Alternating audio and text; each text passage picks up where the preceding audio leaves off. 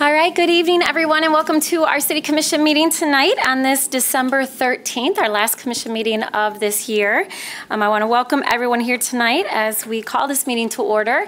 We'll start tonight with a moment of silence and then Pledge of Allegiance. Then we'll go on to roll call. We do have just a couple opportunities for public comment tonight.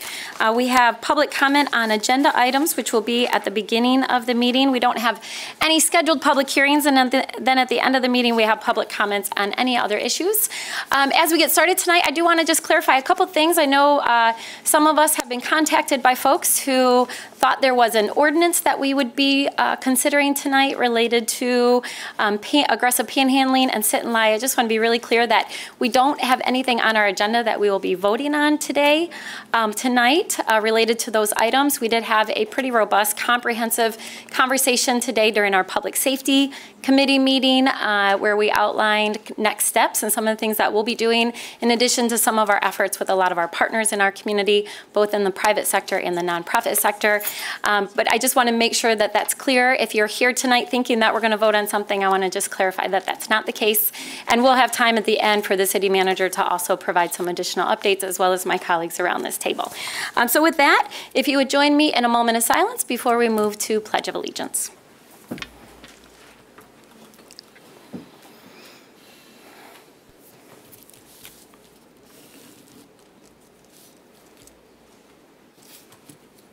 Thank you. I pledge allegiance to the flag of the United States of America and to the republic for which it stands, one nation, under God, indivisible, with liberty and justice for all. Thank you. All right, next we will have roll call. Commissioner Lanier. Present. Commissioner Ruppert. Here. Commissioner Jones. Here. Commissioner Asasi. Present. Commissioner O'Connor. Present. Commissioner Moody. Present. And Mayor Bliss. Yes. And we do have an interpreter here tonight. Hello, welcome.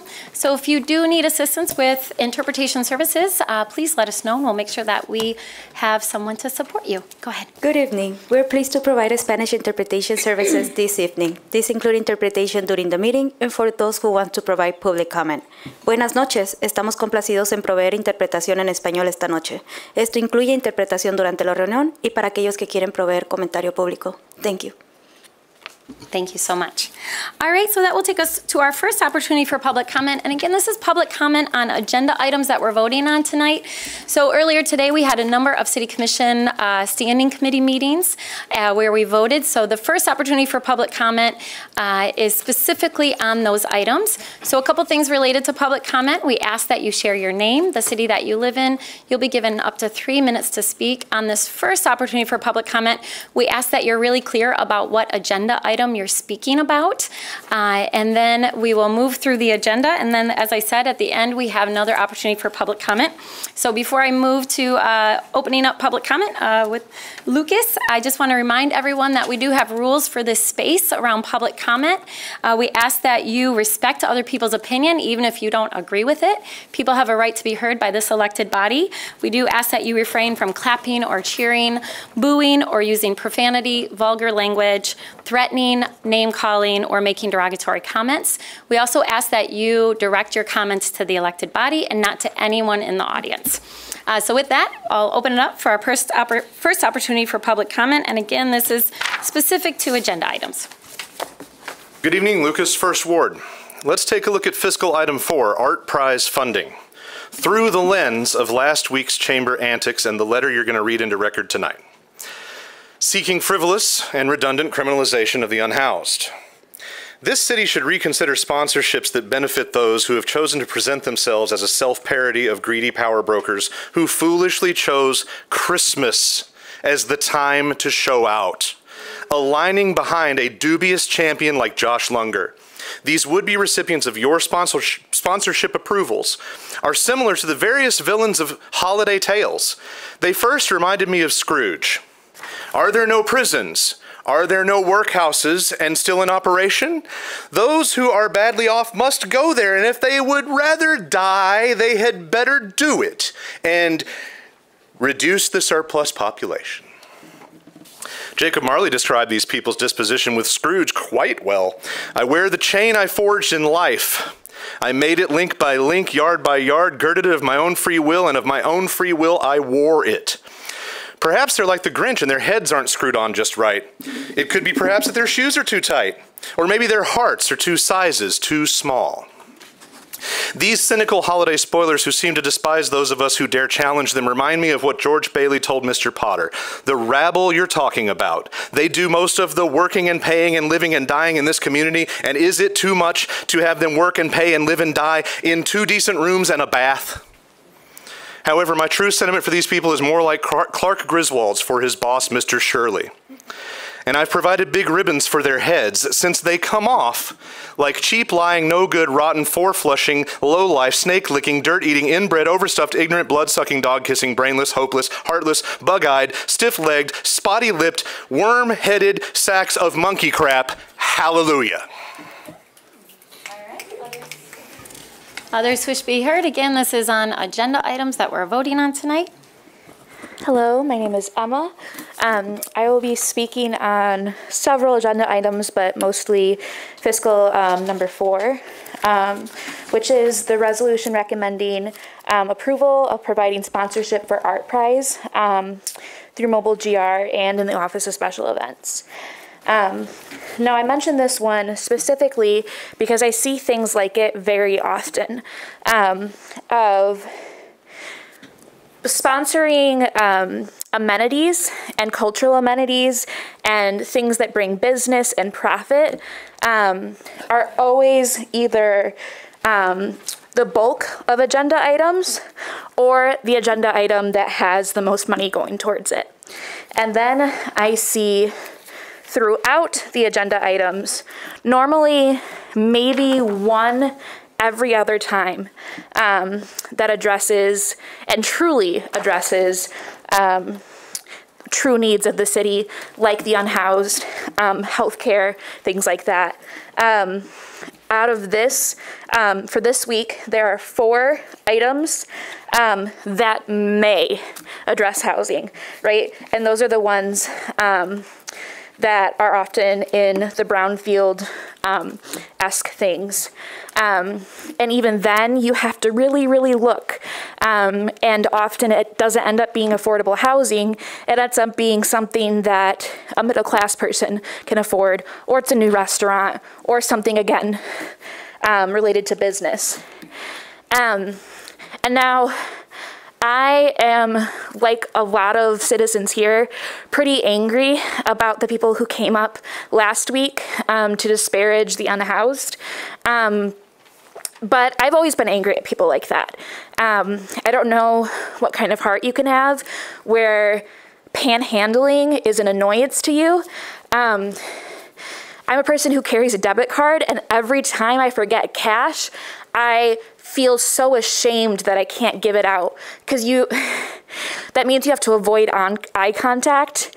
And the people that one of the worst things I think about being unhoused is people don't want to look at you. They won't look you in the eye because they think you're that much of a nuisance. And to go further than that and say, I want that person out of here, they're bad for my business. But again, back to the point of, we wonder why these things are happening. And it is because we are not addressing them with the resources we have in the city. It's going to those who already have money. I could speak years about this. I've spoken about it before, but the city needs to reconsider its priorities. All right, others wish to be heard. And again, this public hearing is on agenda items that we're voting on tonight. How you doing? I'd like to speak on the resolution of approving a fireworks discharge permit for RMK fireworks. I work as a stagehand, for our local stagehand union, IATSE 26. So I actually spend time doing changeovers, setting up the Griffins Arena. So usually when you see those people setting up the ice, or you see the Griffins Arena or the net and those things, I actually spend a lot of time at the Van Andel Arena setting that up. So I just hope those people that go to those Griffins games really enjoy that, because it's we put those together. I spend a lot of time doing that, spend a lot of time on the weekends. Usually when I like to turn up, I was like, I'm just gonna go to work and do changeover, because $29 an hour sounds better than partying. But I appreciate it. Thank you. Thank you. And for the record, it's DeAndre Jones. Go ahead. Hi, welcome. Hi, I'm Cass. I live in Belmont, but I've always considered myself a Grand Rapidian. If you live within 15, 20 minutes, I feel, of Grand Rapids. That's where you're from. I'll be speaking about 4 and 5, kind of the fiscal committee, committee on the whole. Few things. So I think, as some people have mentioned, in terms of where money goes, the money going to people who already have it, and talking about shelter and infrastructure within the city, if the unhoused population is such an issue, we could do what other cities have done and take care of them instead of fining them. If you look at Reno, they've passed a lot of really incredible changes within the city where they've actually taken care of people who have been marginalized, and it ends up being cheaper for the city as a whole. And that kind of makes me wonder if, as a booming medical city, we are trying to keep our poor people poor so that we can continue to work on them as students who are coming into the city and want to experiment. And I think that that says a lot of bad things about us as a city. While we're talking about it, let's talk about the pride we take in being Beer City, USA. And we don't even encourage hydration. Why don't we have water fountains on the cities that people are legally allowed to drink on? I know that more than $500,000 was spent just on the property that was rented for 4 months last year for people to stay in, but our people are afraid to stay in these places because the people who are there to protect them are the ones who are bringing drugs in and allowing bad things to happen. And I think that as a city, we should care more about the safety of our city members than we do about the budgets of the people who already have money. I think that was very well said. And then also, if we care about this city, then why don't we have regular trash pickup places? Why don't we have dumpsters at the end of trails that we know people are staying at? If we are pushing our people further and further out of the city, we're telling them we have space for them, but it's on the grounds that used to be trash, but now it's got 3 layers of dirt on top, so it's safe. But it's not actually safe, so we can't, put a campground there because this water would be toxic. So we recognize that it's a problem. We recognize that it's unsafe, but that's where we put those people. And what does that say to them? What does that say about us? And also, with this 10 seconds left, I would love to see some of this budget get put into mental health care. Because if we had money put into mental health care in this city, then we wouldn't have so many unhoused folks. Thank you. All right. Others wish to be heard on agenda items?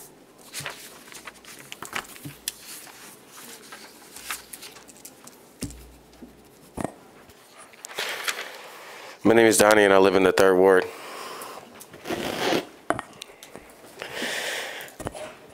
I would like to talk about and discuss the lateral oppression that happens. I mean, with the resources, right? So, like, you sit up here and you got these podiums, and you're discussing on how best fit said resources, right?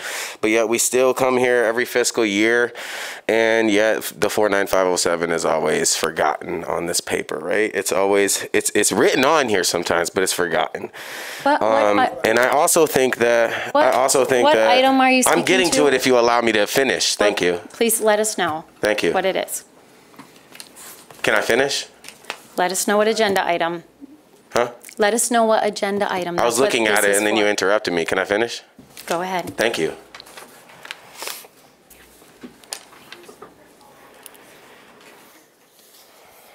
So, the Fiscal Committee number 4 resolution recommending the city approval of providing sponsorship for Art Prize. Gonna have to vote no on this. Gonna have to vote no. Gonna have to say that again, the city resources and what we're spending on needs to be adequate to the community rather than building up the city. I feel like the city's been built up enough. I feel like we've done enough, spent enough taxpayer dollars in order for like tourism to come here and people to be able to spend their money and have a good time, right? So like I feel like the conversation now needs to be more directly geared to the community that stays here, whether you're on the north side, northeast side, southeast side, southwest side, whatever side of community, whatever side of Grand Rapids you're trying to get needs to be the forefront of this situation. So that's how I feel about resolution number 4. I also would like to talk about number 3 on the community development situation. Excuse me. We're not, again, repeating myself again. I feel like I'm coming up here every week and repeating myself in the same thing.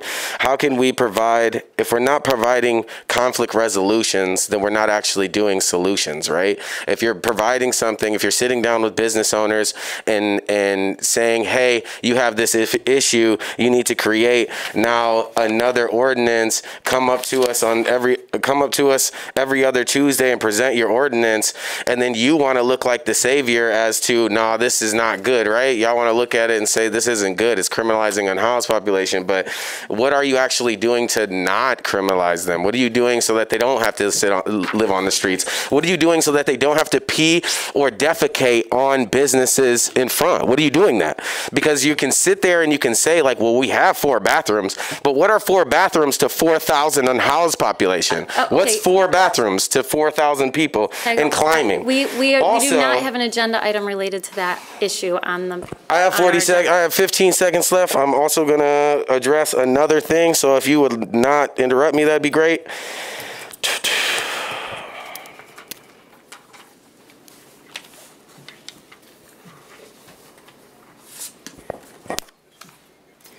All right, so just to be clear, I know some people came in late. We don't have an item before us tonight on an ordinance related to panhandling or sit and lie. So just to be clear about that.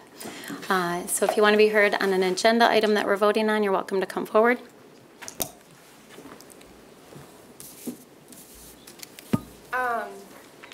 I was planning to speak on agenda item number 4 and talk about how we can redistribute those funds elsewhere, particularly for the crisis of housing and mental health support in Grand Rapids. The fiscal committee for? Yes. Okay. So echoing a previous speaker, we can save a lot of money down the line just by investing in these affordable housing and shelter developments before. I'm sorry, ma'am, can you share your name and the city that you live in? Yes, my name's Sophia. I live in 49503. Thank you.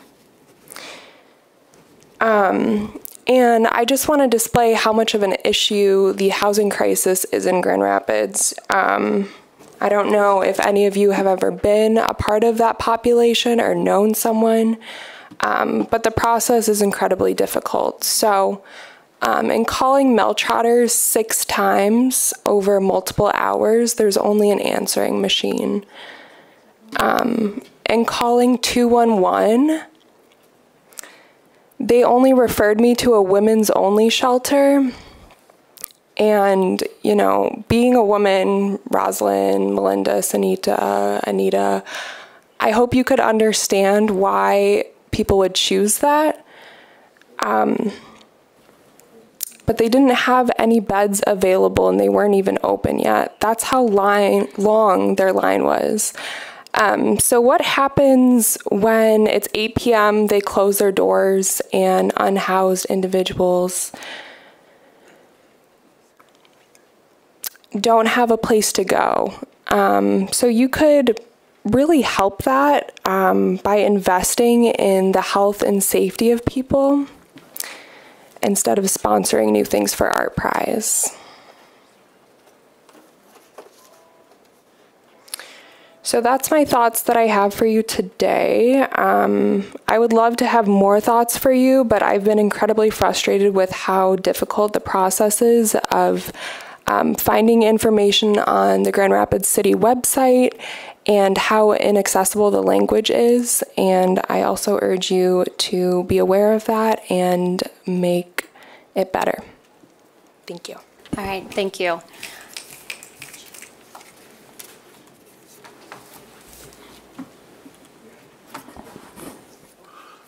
Mark from Grand Rapids.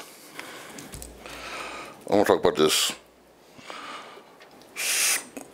Art Prize sponsorship stuff. Again, who's going to get paid? Community's not getting paid. City of Grand Rapids is not getting paid. It's going to be the people who organize it is going to get paid. Not good.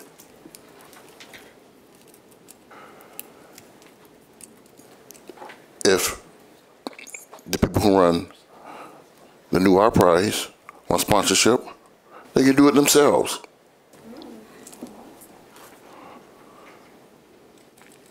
You know, they can negotiate with businesses and put their money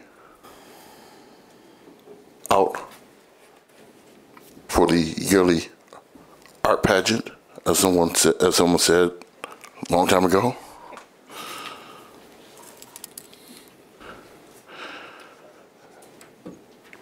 Truth of the matter is, I think the Art Prize is about to be a dinosaur. And if you're not careful, people are not going to come over here in the fall.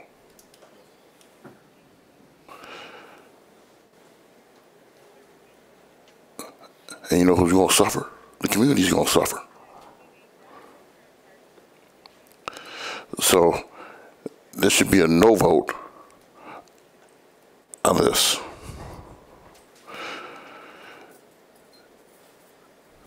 Because one group is going to get all the money and they're not going to distribute it anywhere. That's how it goes. And that's how I feel about it. So please vote no on this. And get back to the drawing board.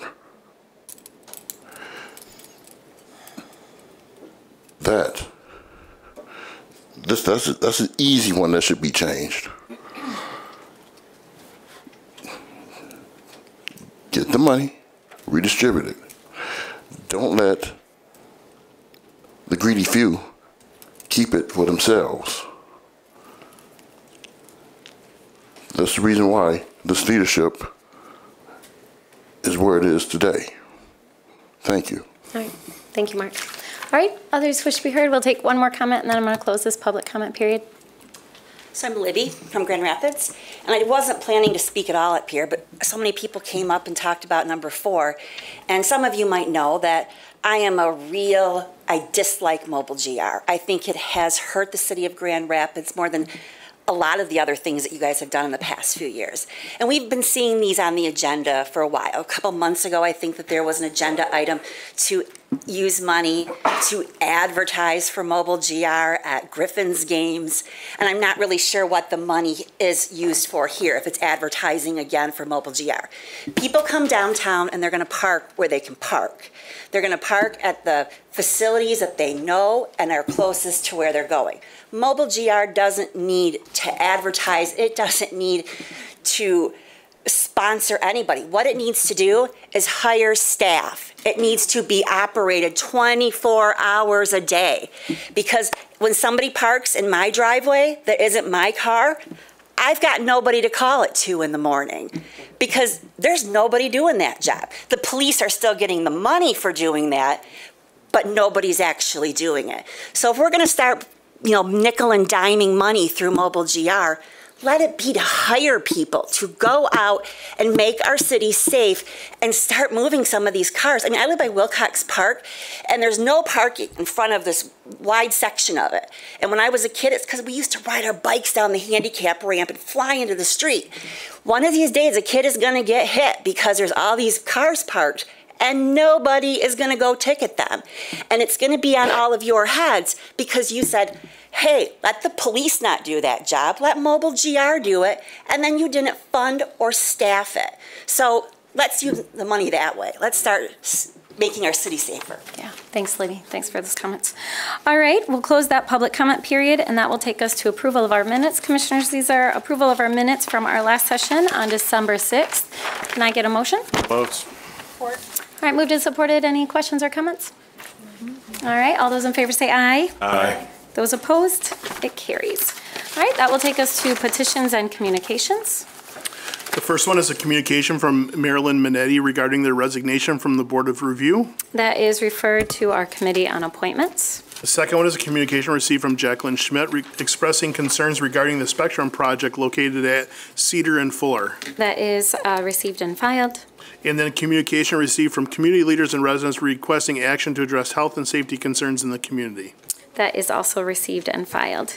All right, next that will take us to reports of city officers. The first one is a treasurer's report for the period of November 22,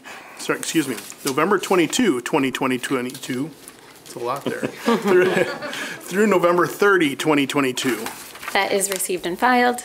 Comptroller's report for the period of November 23, 2022 through November 29, 2022 in the amount of $3,720,392.49. That is received and filed. The city clerk submitted the mayor's 2023 standing committees and other commissioner appointments report. That is received and filed. And finally, an add-on for this evening is a city manager report of public safety committee recommendation regarding homeless outreach team staffing.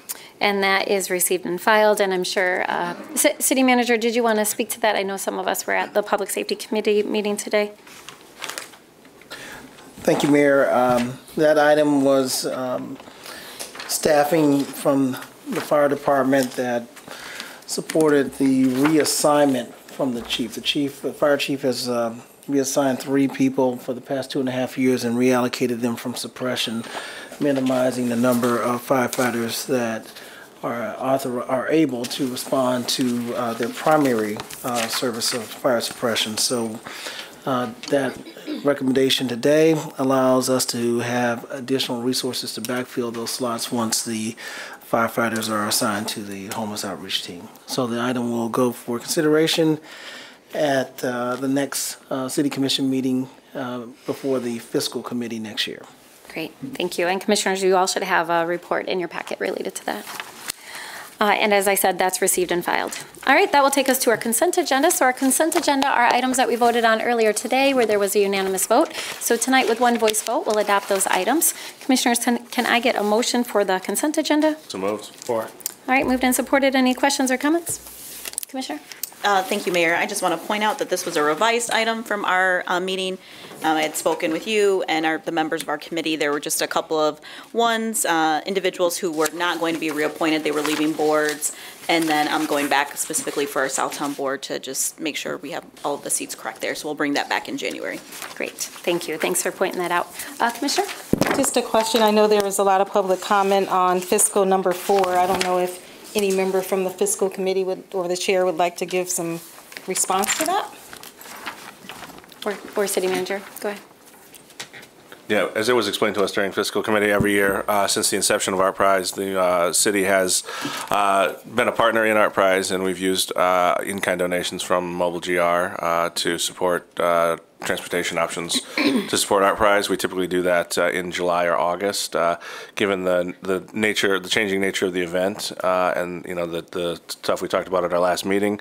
This was doing this earlier in the cycle is as a way to help start planning for the future event here. And just for, if I could, Mayor, just for clarification, there is no independent organization that the funds are going to, in terms of the former Art Prize. Essentially, we are Art Prize now, as Art Prize has gifted that to the community, and it's a collaboration between the city, Kendall College of Art and Design, and Downtown Grand Rapids, Inc. So it's our responsibility now to be supportive of it and to help the fundraising to make sure the annual event that brings over 500,000 people to our community, that brings the conversations around art as well as the economic impact continues to occur. So that's what this does. Yeah, thank you, City Manager. As well as having the footprint of the event, not only in the downtown area, but also, as you've seen in the past couple of years, having economic impact within the wards and along the business corridors. Yeah, and City Manager, I'll just add one thing. In addition to the three organizations that City Manager named, the city being one of them, it is still a private-public partnership. So there are individuals from the private sector who are also on the board and actively engaged, and will really think through the evolution and the future of Art Prize. And as the City Manager said, it's a huge impact economically on our city and supports a lot of our small businesses. Thank you for those responses. I appreciate it. Yeah, thank you. All right, Commissioners, any other questions or comments? All right, all those in favor say aye. Aye. Those opposed, it carries. All right, that will take us to ordinances to be adopted, and we have one ordinance before us tonight. Our ordinance tonight is ordinance amending Section 1 of the Budget Ordinance 2022-13 for fiscal year 2023, Amendment Number 9. So moved. Support. All right, moved and supported. Commissioner O'Connor, Chair of our Fiscal Committee, you want to tell us about this item? Yes, thank you, Mayor. Our first two items are related to our fire department. Item one is a SAFER grant from FEMA for $2.8 million, which will allow us to add 8 additional firefighter positions to our roster. Item two is hiring of 11 recent firefighter training recruits. Item three is the addition of 1 latent print technician. It's a position we already have in our department. There is a pretty hefty amount of training involved with that position, and so this is to add on someone to be trained in the event that there is a retirement pending in the future for an existing position. At that point in time, the second position will be eliminated. Three is just recognizing an Office of Highway Safety grant, which is administered by the City of Wyoming for traffic enforcement. Item 5 is some funds for MDNR Passport Recreation grants for both Roberto Clemente Park and the improvements which are happening at Veterans Memorial Park, which we talked about a couple of weeks ago. 6 is we're going to utilize about $200,000 of ARPA funds to add Wi-Fi, publicly available Wi-Fi in our parks. 7 is ARPA-funded innovation pilot for urban wood utilization. Item 8 is some asset management stuff for our public library partners. And item 9 is the $150,000 city sponsorship of Art Prize. All right, thank you. Commissioners, any questions or comments? All right, this is a roll call vote tonight. Commissioner Lanier. Aye. Commissioner Jones. Yes. Commissioner O'Connor. Yes. Commissioner Moody. Yes. Commissioner Asasi. Yes. Commissioner Reppart. Yes. Mayor Bliss. Yes, it carries. And Commissioners, can I get a motion to give this immediate effect? So moved. Support. All right, moved and supported. All those in favor say aye. Aye. Those opposed? It carries. All right, Commissioners, we don't have any resolutions before us tonight or scheduled public hearings, so that will take us to our last opportunity for public comment tonight. Again, we ask that you come to the podium, that you share your name, and you'll be given up to 3 minutes to speak. Hi. Hi. My name is Jacqueline Schmidt. I know that you all received a letter from me this week in a yellow paper. I'm here to talk about the Spectrum project at Fuller and Cedar. My house is on Benjamin. It's directly behind that property. And I never received a letter stating what they were going to do, that was going to be a construction site, that anything was going on. And I'm not the only one in my neighborhood because I've talked to my neighbors about it. My concern is that they start at 5:30 in the morning. Their lights are in my eyes because my bedroom faces that Fuller, back area, and I have a sliding glass door. 5:30 in the morning, the lights are on, the trucks are going. Cedar was closed off for many, many months while they were trying to figure out how they're going to park the equipment on that corner lot. So every morning I'd wake up and there'd be semis and dump trucks and trailers with heavy equipment all up and down Benjamin Street. I'm not sure if anybody understands that that is a neighborhood, okay? The one street that Benjamin is on it's one big block. If you're not familiar, I'm 49503. It's one big block. Spectrum should have bought the whole block, and then maybe we wouldn't all be affected by it. I don't know what the answer is, but all I know is my house shakes every day, like an earthquake. I've had pictures fall off my walls. I mean, it's ridiculous. Now, I do not have a privacy fence in my backyard because I enjoyed my wooded area. I used to watch the deer come, I'd watch the turkeys, everything. Mayor Bliss and I worked on it before when they were putting the parking lot in. And I appreciate that you responded to my letter, Mayor Bliss, with a handwritten letter. But as you know, in the past, the Planning Commission, when I went before them, I spoke, they tabled it to the following month, and when the following month came and I walked into the meeting, it was already decided and voted on. They were putting that parking lot there anyways. So the Planning Commission, to me, did no good, okay? Now, my biggest concern is I've been in my home 28 years. My home is a completely finished 3-level home. My basement is carpeted, I've got bedroom, I've got family room, everything. I want to know if you're going to bring in some type of engineering firm, architectural firm, to let me know that my foundation is not ruined by all of this that's going on. I put that on all of you because this is my home. This is my neighborhood. This is where I've been, where I've raised my children. And it is awful crazy, awful crazy. So I hope that somebody looks into it. Mayor Bliss emailed me. She emailed me the blueprints. I don't know where the fence is exactly or how high that privacy fence is going to be.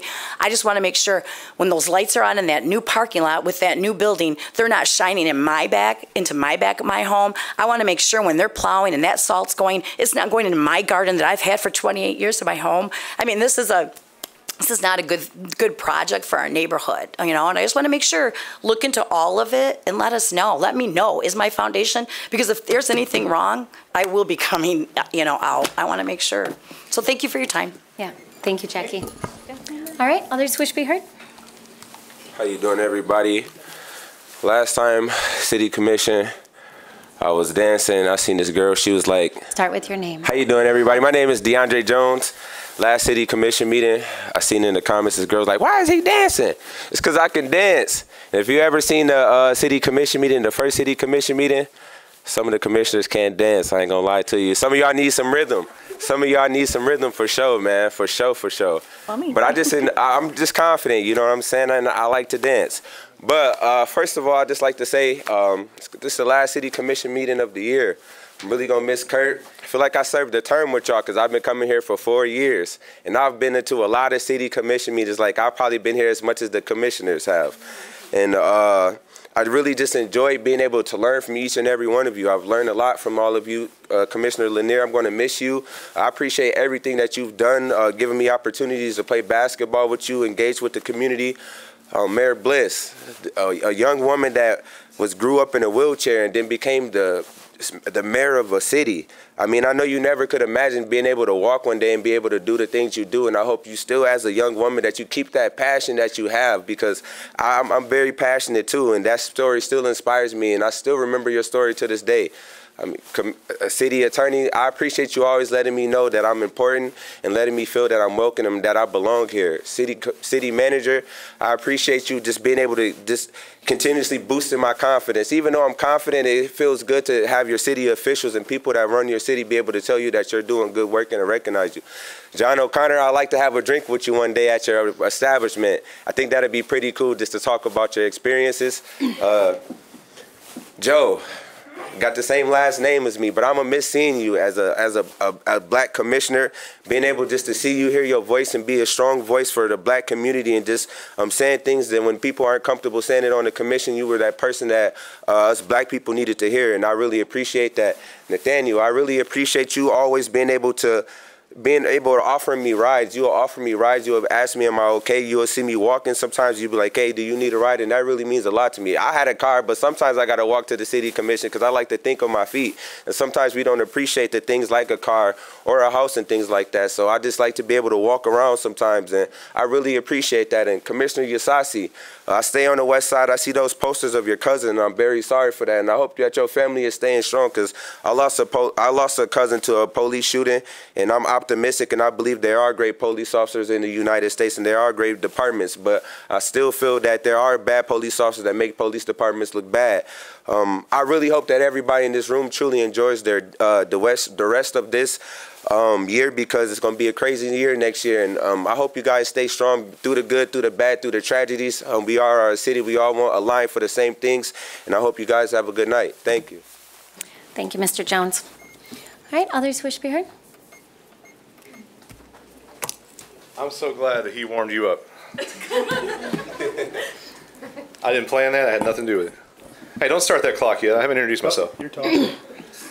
Lucas, First Ward. 'Twas the meeting before Christmas.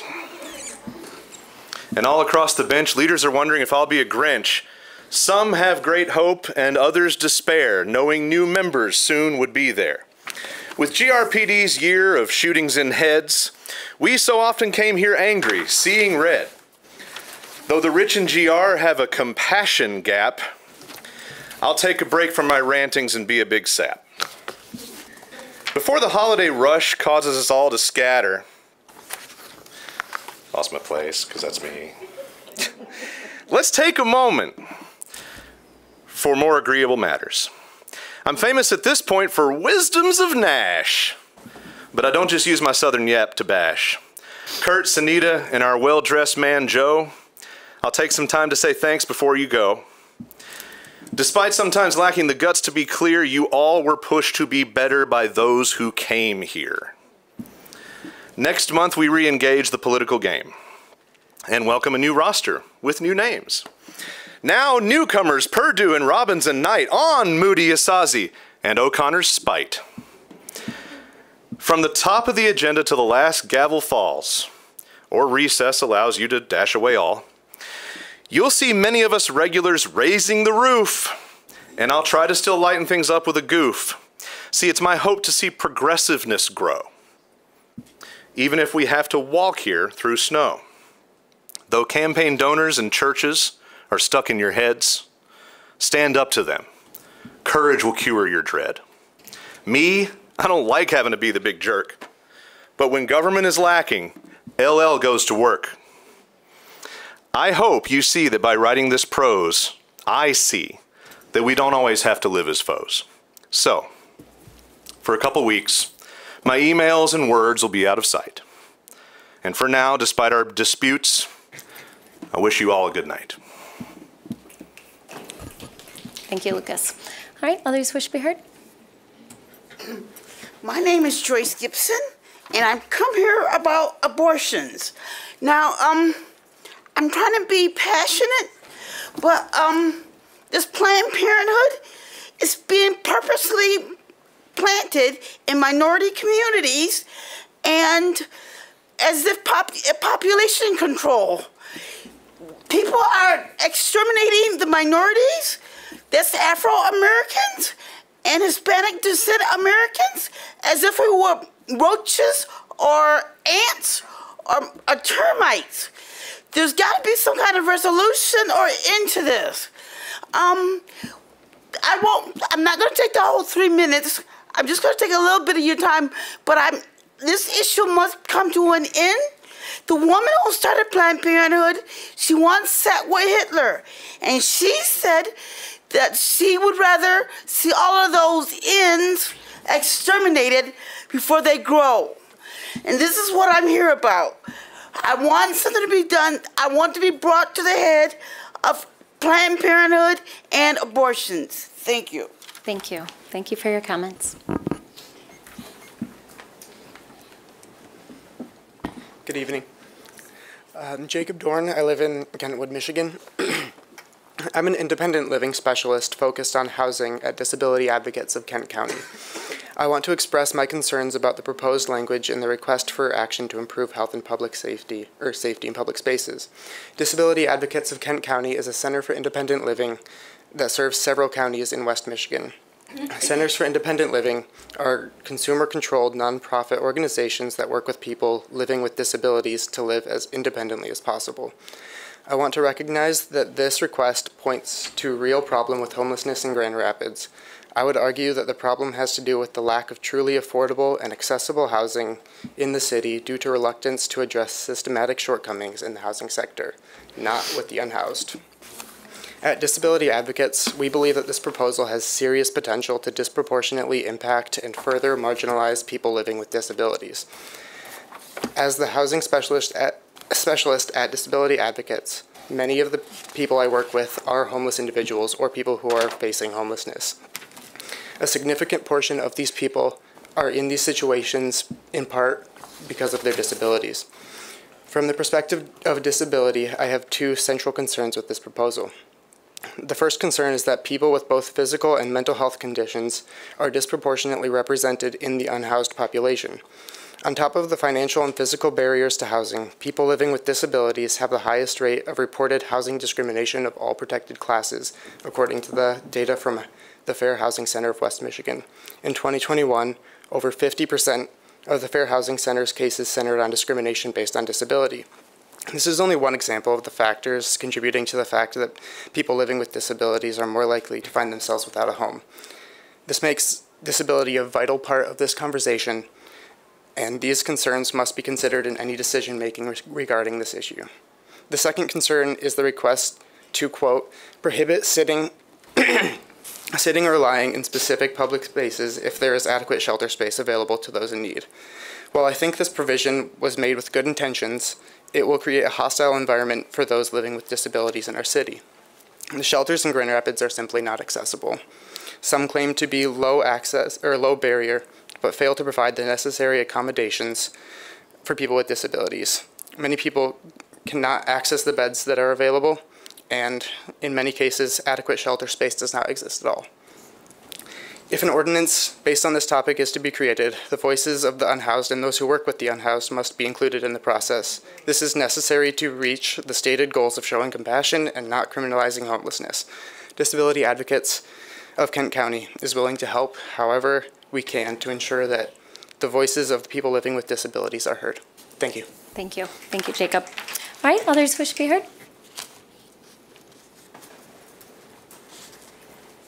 Hi, welcome. Buju, Gitagan, Gunskwe, Indigenous, Howard City, and Dunjaba, Maingandodam. Hello, my name's Jade, and I'm 15. That was my introduction in Anishinaabe Moen. And with that, I want to say you are here on stolen land. And this land belongs to the Anishinaabe people. My mom and I work and serve the unhoused community, collecting tents, tarps, propane heaters, and sleeping bags. We also provide harm reduction supplies and feed more than 150 people each week on Love Mondays. I also want to start out by saying that I am absolutely disgusted that the Chamber of Commerce would propose an ordinance that would criminalize homelessness and that this commission would ever consider adopting it. This ordinance would make it illegal to sit, stand, lean, kneel, or lay down, and make it illegal to go within 150 feet of any business, intersection, public bathroom, bus stops, and ATMs. Let me ask you this. How would you walk down the street and stay 150 feet away from businesses? Even if the buildings were 300 feet apart, which they're not, you'd have to walk down the center of the road to not be within the 150 feet. This ordinance affects poor people and contributes to the systematic racism in this city, as it disproportionately affects people of color. You are criminalizing being poor. Shame on you for even considering it. Additionally, one of the complaints listed was people going to the bathroom in public. But if you're going to make being within 150 feet of any public restroom illegal, where are they supposed to go? Let me remind you, and everyone here that might not know, the DPW locks the bathrooms at Hartside and other locations around the city during the winter. So you guys are the creators of your own problems. It is absurd that you think it is okay to lock up restrooms and then complain when people make alternative plans to relieve themselves. And since you've limited free speech in this building in the past by shutting down meetings for people using bad words, and because I want my fellow community members to have a chance to speak, I will say that the feces is on your hands and not anyone else's. All right, thank you. Others wish to be heard? My name is Kristen Green and I live in Howard City, but I work here in Grand Rapids with our unhoused neighbors. I work in the city to secure winter gear, tents, tarps, and propane heaters for our unhoused community members. I provide harm reduction supplies to our unhoused communities, and I also sit on the planning committee for the MDHHS Harm Reduction Viral Hepatitis Summit, I know this board values experts over regular folks, so I hope that that's what you need in order to listen to me tonight. Considering criminalizing poverty and jailing the unhoused is the lowest of the low behavior in a city that thinks of itself as being welcoming. This city has a torrid history of missteps when attempting to help the unhoused, and so I am worried about this proposed ordinance. It was you, Mayor Bliss, that I called many times just 2 years ago asking you to intervene in the eviction of the unhoused community and destruction of their property by GRPD at Hartside. I will remind you that you and everyone else on this board were out of the office and on vacation during this forced removal only 2 days before Christmas. Surely somewhere warm, as I saw none of you downtown helping. Even your hot team was on vacation. It is that Christmas spirit that all of you, once again, are thinking about how you can muck up the lives of others so you don't have to be reminded of your failings and greed so close to the holidays. How thoughtful. Other towns are doing the right thing. Muskegon is allowing for smaller square foot dwellings, so tiny homes and studio apartments are options. Detroit has made tiny home spaces with wraparound care and case managers to support those who are unhoused. But here you are considering ordinances that will criminalize homelessness and jail those impacted by it. While you are at it, maybe you want to build a debtor's prison, giving the city that old-time feel you all yearn for. What is proposed here is disgusting. Mel Trotter, shame on you, the city, and the Grand Rapids Chamber of Commerce. You could have come out with a statement that said the following businesses are committed to ending homelessness and have agreed to donate at least 1% of their profits to making a difference in the lives of the displaced and less fortunate.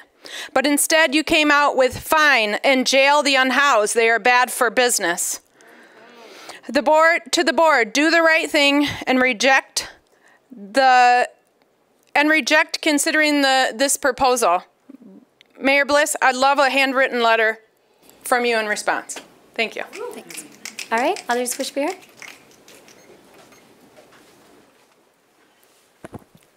Bonjour, Josh Kobanesi, Clay Indigenous Cause, Howard City, and Dujaba. My name is Georgia, I'm 13. I also work with our unhoused neighbors downtown. I'm here today to point out some obvious facts. You, who have means and money, don't want to see unhoused people because it might remind you that they are human beings too. You don't want to be reminded of your lack of humanity, of your refusal to act when it is well within your ability and means. How can you sit in one of these big fancy apartments or in one of your fancy housing developments and do nothing with the thousands your board possesses while your fellow humans fight to survive the cold? I do not know. How is it that you can spend thousands of dollars to keep the rich elite in this city happy with their ice skating rink being constantly renovated when those thousands could be put toward housing for those less privileged than you? I have absolutely no idea. This city is beginning to get a very bad reputation, not because of homelessness, but because of your apathy. You have an overly funded Department of Racism that shows its indifference on good diets, violence on others. towards the suffering of its community, which I've witnessed firsthand. And now you want to criminalize communities that can't afford to live in condos built for the rich elite. I am absolutely horrified that this board would even consider an ordinance such as this one. And no business in this city is to think that they are innocent when it comes to this ordinance, as they have clearly not come forward to show their disapproval. If you choose to stay neutral in times of injustice, you have chosen the side of the oppressors. And if you do not act now, we will never forgive you. Leaning should not be illegal. Boycott Grand Rapids Downtown District. All right, others wish to be heard? My name is Emma. I just want to commend those two young citizens who came up to speak. I hope everybody on this board heard every single word. What they said was perfect. To Commissioner Repart, I just wanted to say that I appreciated our conversation at the Neighborhood Summit. While I am angry with this commission as a whole and disappointed, I do want to say I appreciated that, and especially your last comments.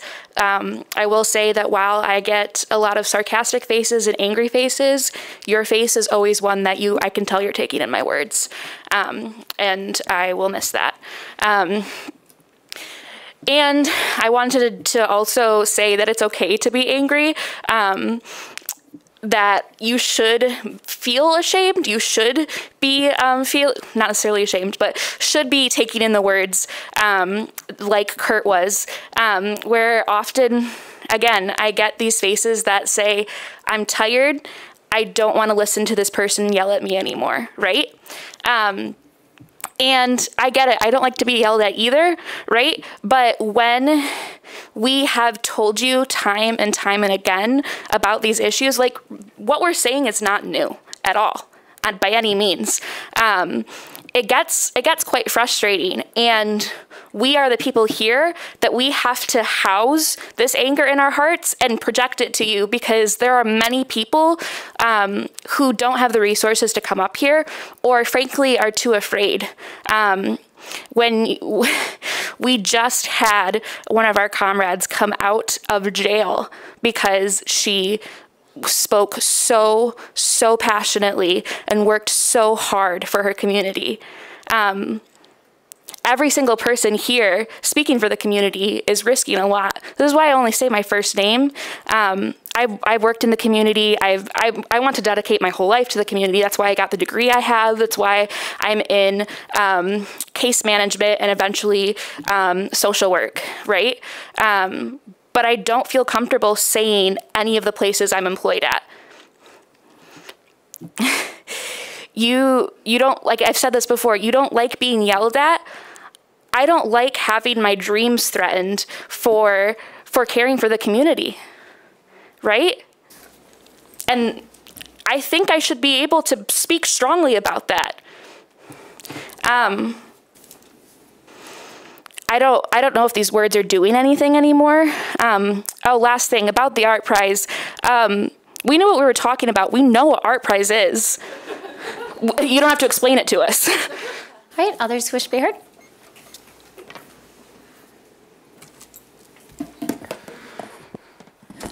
My name is Matt. I live in the 3rd Ward. And it is my hope that the city officials in this building will take the ordinances requested by the Chamber of Commerce last week and tear it up and never again hear anything like it. Because all it does is criminalize homeless. Now you might be thinking, but Matt, it says right here, what will these ordinances not do? Criminalize homelessness. But you can say that all you want, but if you're requesting that the city regulate where homeless people can sit, lay, kneel, just exist in public spaces, and if you essentially make it illegal for them to just ask their neighbors for help, I am going to need someone to explain to me, like I am 8 years old, how that is not criminalizing homelessness. Now, another thing that this says is that these ordinances should be combined with efforts to increase the supply of affordable housing, provide mental health support, and improve service provider outcomes. That said a lot in the letter, and that sounds good, but what strikes me is that there are no specific calls to do this in this letter.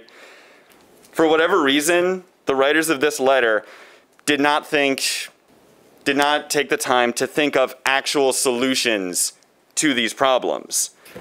They did not think of ways to provide additional housing, provide additional mental health care. They didn't do anything, but what they did include are the penalties for not following these regulations, which include fines that can be hundreds of dollars and jail time. I mean, it sounds like y'all just want to use this as an excuse to let GRPD arrest the homeless. Now, I'm personally not a church-going man, but I know that Mel Trotter Ministries, their leaders, were among the names who signed that letter. And I would wager that there are quite a number of names on that list who will show up to the pews every Sunday. So I thought it would be fun to give them a little preview of what their Messiah will say to them when their time comes. Then the king will turn to those to the left and say, "Away with you, you cursed ones, into the eternal fire prepared for the devil and demons. For I was hungry, and you did not feed me. I was thirsty, and you did not give me a drink. I was a stranger, and you didn't invite me into your home. I was naked, and you didn't give me clothing. I was sick and in prison, and you didn't visit me." Thank you. Thanks, your time's up. Thanks. And then they will reply, All right, your time's up. Your time's up. Sir, your time is up. Matt, your time is up. You need to sit down. Help the least of these, my brothers and sisters, you are refusing to help me. By the way, that's Matthew 25. All right, others who wish to be heard?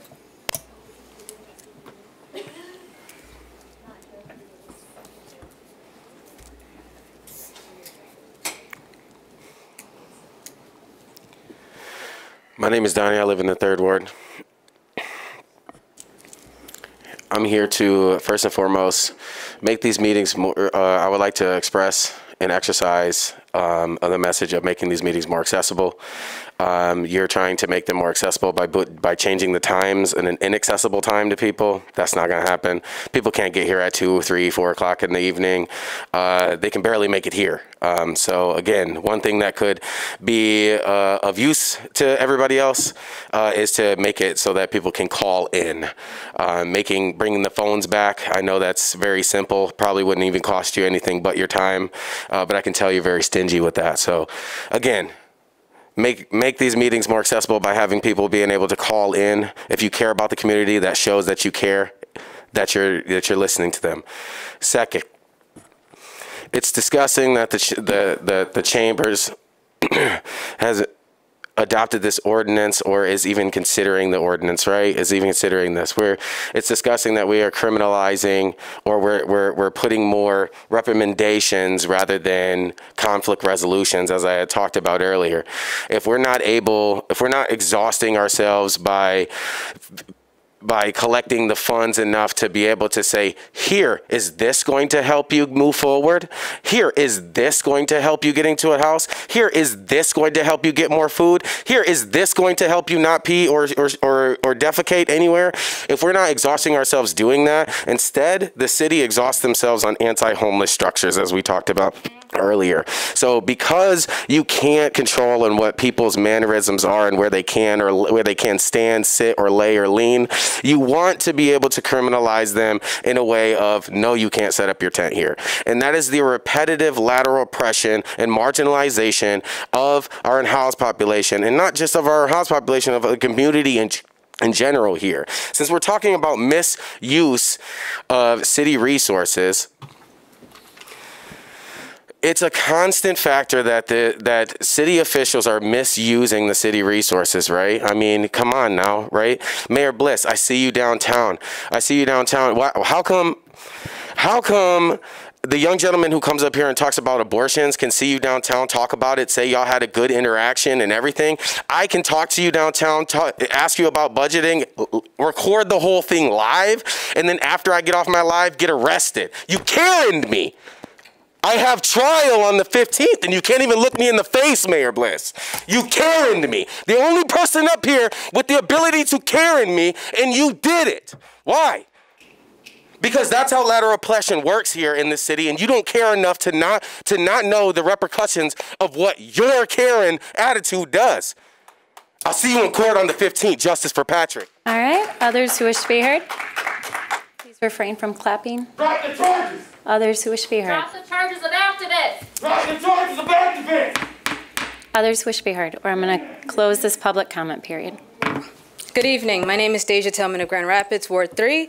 I'm a legal fellow with the ACLU of Michigan and offer this statement on behalf of the organization in opposition to the proposed Chamber's ordinance. We at the ACLU of Michigan are deeply concerned with the Chamber's proposed ordinances, which specifically target people asking for help and who do not have housing. While these ordinances claim to not criminalize homelessness or panhandling, there's virtually no way to enforce such restrictions without doing just that. On the one hand, it makes criminals of our neighbors down on hard times and in need of charity, and on the other hand, bans the public from using public spaces unless they're a paying customer or experiencing some medical emergency. In essence, these ordinances would criminalize acts that are not only constitutionally protected, but deeply human. The need to sit, lie down, or kneel are functions every single one of us experiences every day. And to that end, the scope of the proposed ordinances far exceeds the behavior targeted in the proposal. For instance, a jogger who has no intention of patronizing any of the businesses may stop in the public right-of-way to take a seat or a breath. That would become illegal under these ordinances.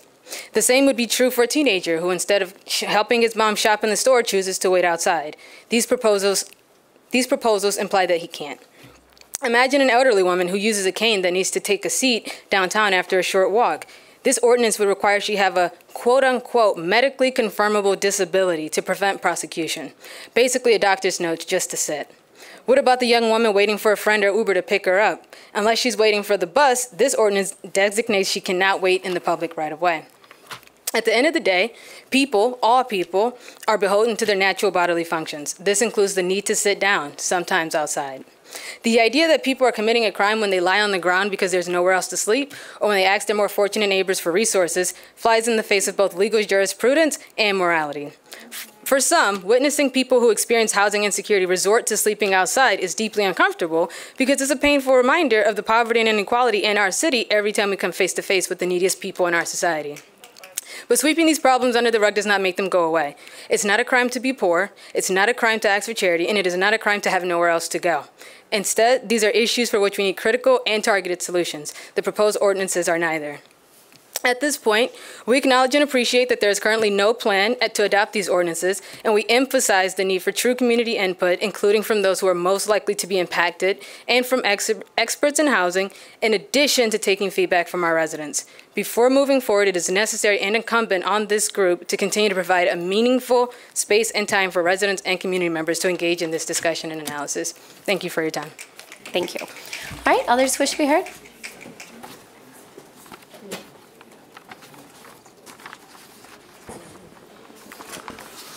Mark from Grand Rapids. Remove J. Edgar Hoover's name from the FBI building. Remove George Wallace's name from the tunnel in Mobile, Alabama. Justice for Patrick D'Oya. And Brittany Griner is now free and back home.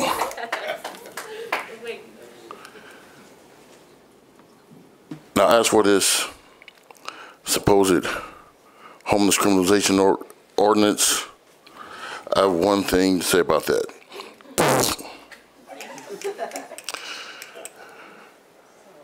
Now, I would like to address my comment to the outgoing commissioners.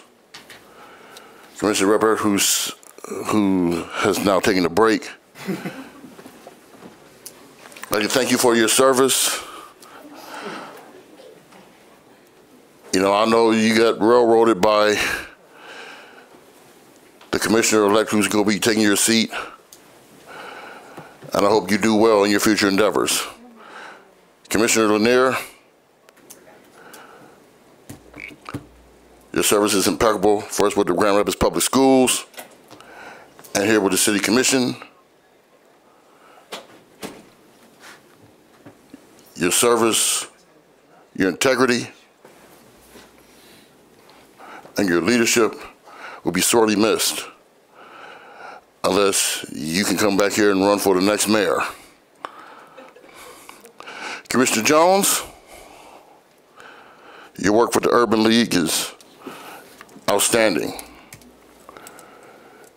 Your work here in this commission was outstanding. Your integrity, your aplomb,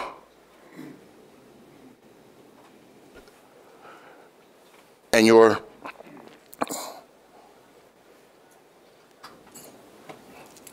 je ne sais de quoi was greatly appreciated here, and your leadership will be sorely missed. And I would like to meet the new members who will take your seats. And after that, it'll be back to business as usual. Thank you. Thank you, Mark. All right, others wish to be heard? Hi, Russ. Russell Olmsted, West Side, First Ward, Grand Rapids. The first City Commission meeting that I came to was back in 2016, I believe. It had to do with the decision to get assault rifles into the cars, police officers' cars, and without public engagement around that. And it also was the first time that I ever was able to engage with elected officials at a local level. And that was with you, Commissioner Lanier, and former Commissioner Kelly, in reaching out to you to ask you questions about how this was introduced, who introduced it. And that started a whole rabbit hole of interaction with around City Commission politics, wanting to show up to every meeting I could to understand how this works, how our local bureaucracy works. And along the way, Kurt, Commissioner Lanier, Commissioner Jones, many others as well, but I'm highlighting you for specific reasons. You were always open to engaging, pressing back, showing where the gaps are, pointing in directions where community members can help from the outside. You exhibited leadership of there are different forms of leaderships, and the one that you exhibited is one that I'm trying to learn more about, which is not man, words, and not taking control, but allowing people to find their own pathway into that. And I respect that a great deal. I am excited for Purdue for You. I am, and a supporter of Kelsey, so I'm excited for her, but it's going to be a shame to see your leadership go, Commissioner Lanier.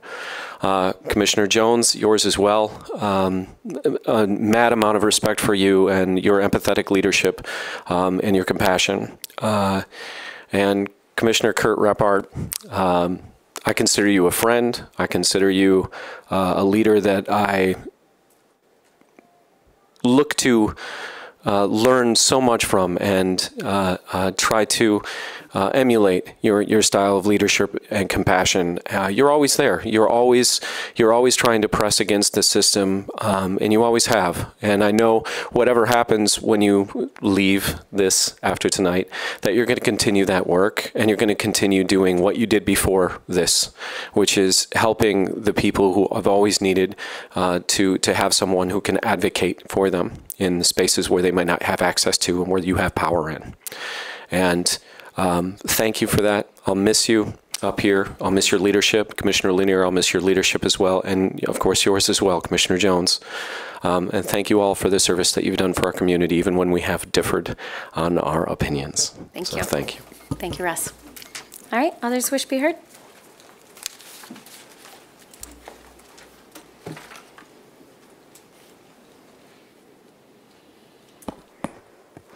Hi, Cass from Grand Rapids area.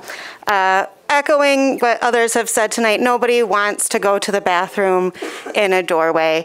So just to bring up a few other solutions, potential options for our unhoused community.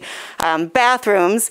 I know the last time I had to rent Heartside Park because I wanted to provide resources for the unhoused community, I paid $375 for this rental fee, and the bathrooms didn't have doors. Like, I couldn't go to the bathroom in private, so I paid $300 for a park to feed and clothe the unhoused community, and they didn't have bathroom doors. So regardless of if it's summertime, they can even get in there, they should have doors.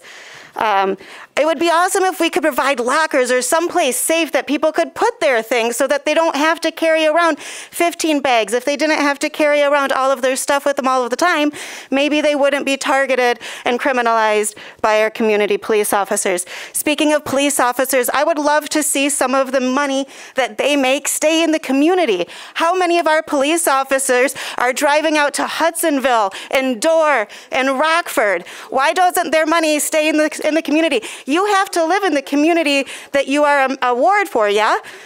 Commissioner for? Why is that not true for our city's officers? Speaking of officers, let's talk about the fire chief. They're like, hey, give us our fire officers back. And the unhoused community is like, hey, stop sending people that don't actually help us. What is the HOT team doing? Yes, they're checking on people, but are they providing resources? Are they building a trust with the community? Speaking of building a trust, has Network 180 ever actually built a trust for people who they are trying to serve? I would love to see members who work in social work and in the health field being a part of this team. What about community members who are out there serving our marginalized populations? Why are they not part of the HOT team? I want to, we're Beer City, USA. Also, Queer City, USA. I love that Grand Rapids is a safe haven for queer folks all across Michigan. Like, people move here because this is a safe haven for LGBTQ members, and yet our only center that has a trans unit has 8 beds in it. And again, that's 4,000 people. How many of these people are flocking to the city because they've been outcast by their families, they've been outcast by their communities, they come here seeking community because that's what we're known for, and we can't provide it. Like, what is community to you? That's what I would ask you all to look on. I would love to talk about transitional housing. What are these housing options? I know that other cities are working on this. I know. Your time's up. Thanks. All right, others wish to be heard? Casey from the 3rd Ward. I'm a make it make sense kind of person, so let's make it make sense here. I agree that feces, etc., is a health hazard, so let's talk about the effectiveness of your plan. The poor gets fined, the poor gets arrested, resulting in more fines, legal charges, court obligations, etc. The aftermath of which includes making it even more difficult for them to get a job, rent a house, gain financially, etc. So they end up back on the street where they're required to stay X amount of feet away from public bathrooms. Logically, the only benefit from your "I'll show them" approach is money being profited into the system, one unhoused person in a handful of days at a time. You can't force someone out of poverty. Critically thinking, it tells us that we would simply need access to more public restrooms. One designated down at Heartside and one that's open at Rosa Park part-time isn't meeting the demand. Devil's advocate would say that's enabling, but they're already doing what they do regardless without resources or a designated area to be. Have you ever seen that South Park episode about the unhoused, the panhandlers, right? They're coming and they're like, change, change. And the people are getting, like, it's getting out of hand. They're everywhere they go, right? And so you know what they do? They try everything. They try all kinds of things. And then eventually they figure out if you just take the change and you just put it right there, guess where they go? Same logic for housing, bathrooms, etc. What do you think a 24-hour open bathroom would do? An accessible one that's not down at Heartside. Maybe, what if you throw 2 or 3 of them together? What do you think would happen? What do you think? It's a metaphor, but make it make sense and build some bathrooms. Moody, I was wondering, you specifically, you have a church, right? You have a funeral home. Who are you housing? What unhoused people are you specifically putting up in your church? Are you opening those doors? Because last time I seen just like a big giant fence because you're getting a new parking lot with your money, right? Cool, awesome. I went to the shelter once. I had to stand in line. There wasn't enough rooms. If there was enough rooms, I had to go through a metal detector, get stripped of everything I owned. My child couldn't have her blanket, which was her comfort object, because that's not allowed in. We weren't allowed to talk to anyone outside. I could not have my kids spend the night anywhere else. They had to stay with me every single night, regardless if it was their dad's night, etc. I had to put all my personal belongings in a blue UV light so it could get scanned for germs, right? But the next morning that went missing, so then my keys were gone, my license was gone, everything was gone. I filed a report against them.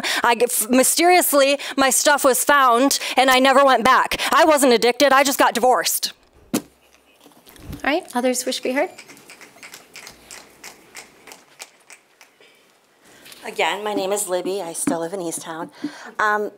First of all, I just want to say my hope is that this proposal for this ordinance, I'm hoping that it's not anything that any of you came up with the GR chamber. I mean, I expect terrible behavior from them. I mean, the organization is not a good one. It doesn't represent our city, in all honesty. I would also hope that you wouldn't even consider it. I mean, we've been down this road before where we made panhandling illegal, and how much did that cost the city? I mean, really, honestly, I didn't look it up. I'm hoping maybe the city attorney knows, but I would hope you wouldn't even consider it. I mean, we had somebody here from the ACLU tonight to say, you know, this is going to be illegal. We're going to come back to you guys again and say, this is no bueno. I watched last week's meeting on the internet, and I wasn't really sure how to react to the people that were here speaking for this proposal. It takes a comedic audacity to be as obscenely rich as some of those men are, and to come here and complain about homelessness. They came here pretending that the policies that you have given them, they're not part of the problem. I mean, some of the names on that list, they own half of downtown. If they really wanted to compassionately deal with the homeless here, they have the means to do it. But they want you guys to do it. They want the city to do it. They don't want to spend their money. The city has been engaged in this policy for over 20 years. The homelessness is growing here. It's not getting better, it's getting worse. I went to Grand Rapids Christian High, and the other day I was driving by, you know, the Alger curve onto Plymouth. There are homeless living there now. They are all over the city. They were not all over the city 20 years ago. The policies of paying wealthy people to come in and benevolently build us apartment complexes with money that we give them, and we give them money to clean up the land, and we forgive taxes for 20 years, isn't working. We're not getting housing for people that need housing. We're just not. We're getting criminals. And the other thing I want to point out, I think somebody said it last week, all of the things that they're arguing about are already criminalized. You're not allowed to defecate on the street. You can't trespass into people's property.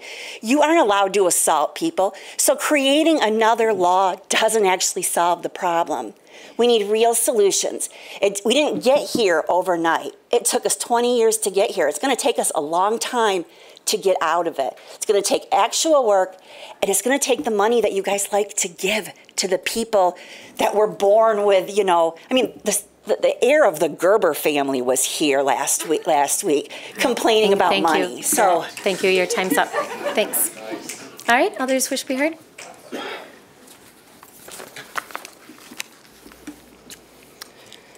Hello, Brandon Bilski, 2nd Ward, also the land of the 3 fires, the Odawa, Ojibwe, and Potawatomi. And the names that we have are powerful, but in Taoism, something that I am very versed with and follow spiritually, when you name something, you kill it because you name it and you take away its potential to grow. And you have a defined parameters of your position, and in that parameter, you have taken away your ability to grow.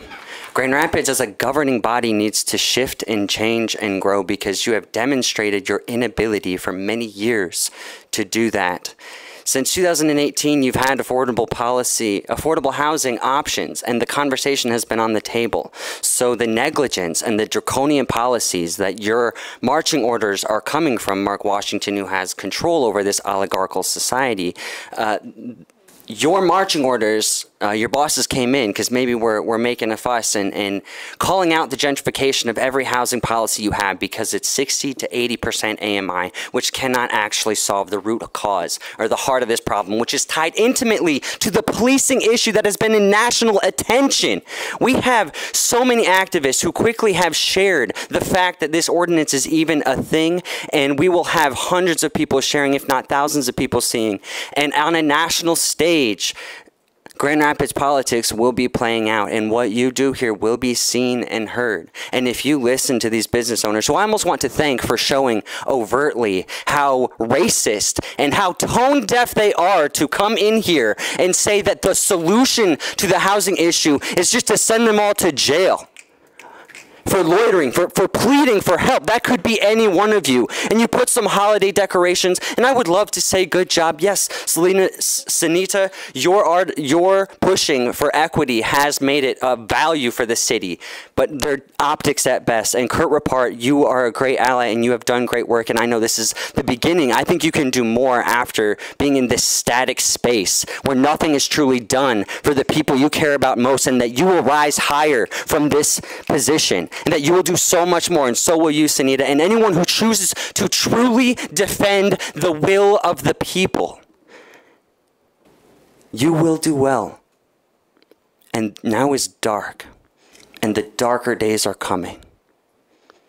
But we will grow lighter in that darkness, and we will take from you whatever you try and throw at us. And the homeless can't defend themselves.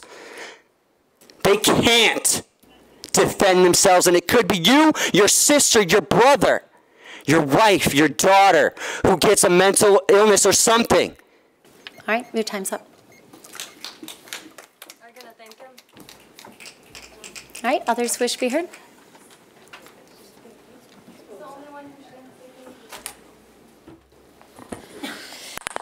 It's Kai. Wow.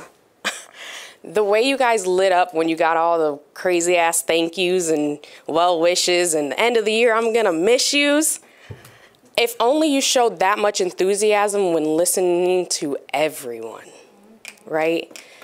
Let's all also remember why I even started coming here. Justice for Patrick Lyoya. He will seek justice. Oh boy, what's his name? Not even worth mentioning. We'll be in court tomorrow, so it'd be nice to see how much more sicker he got.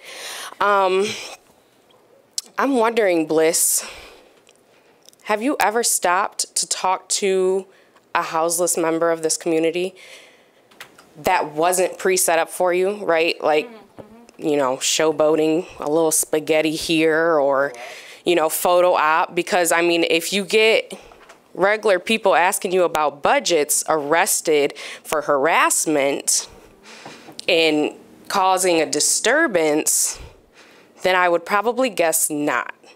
So I'm not holding too much faith in the fact that now we have to deal with you considering this. It's sick because these people are eating with you.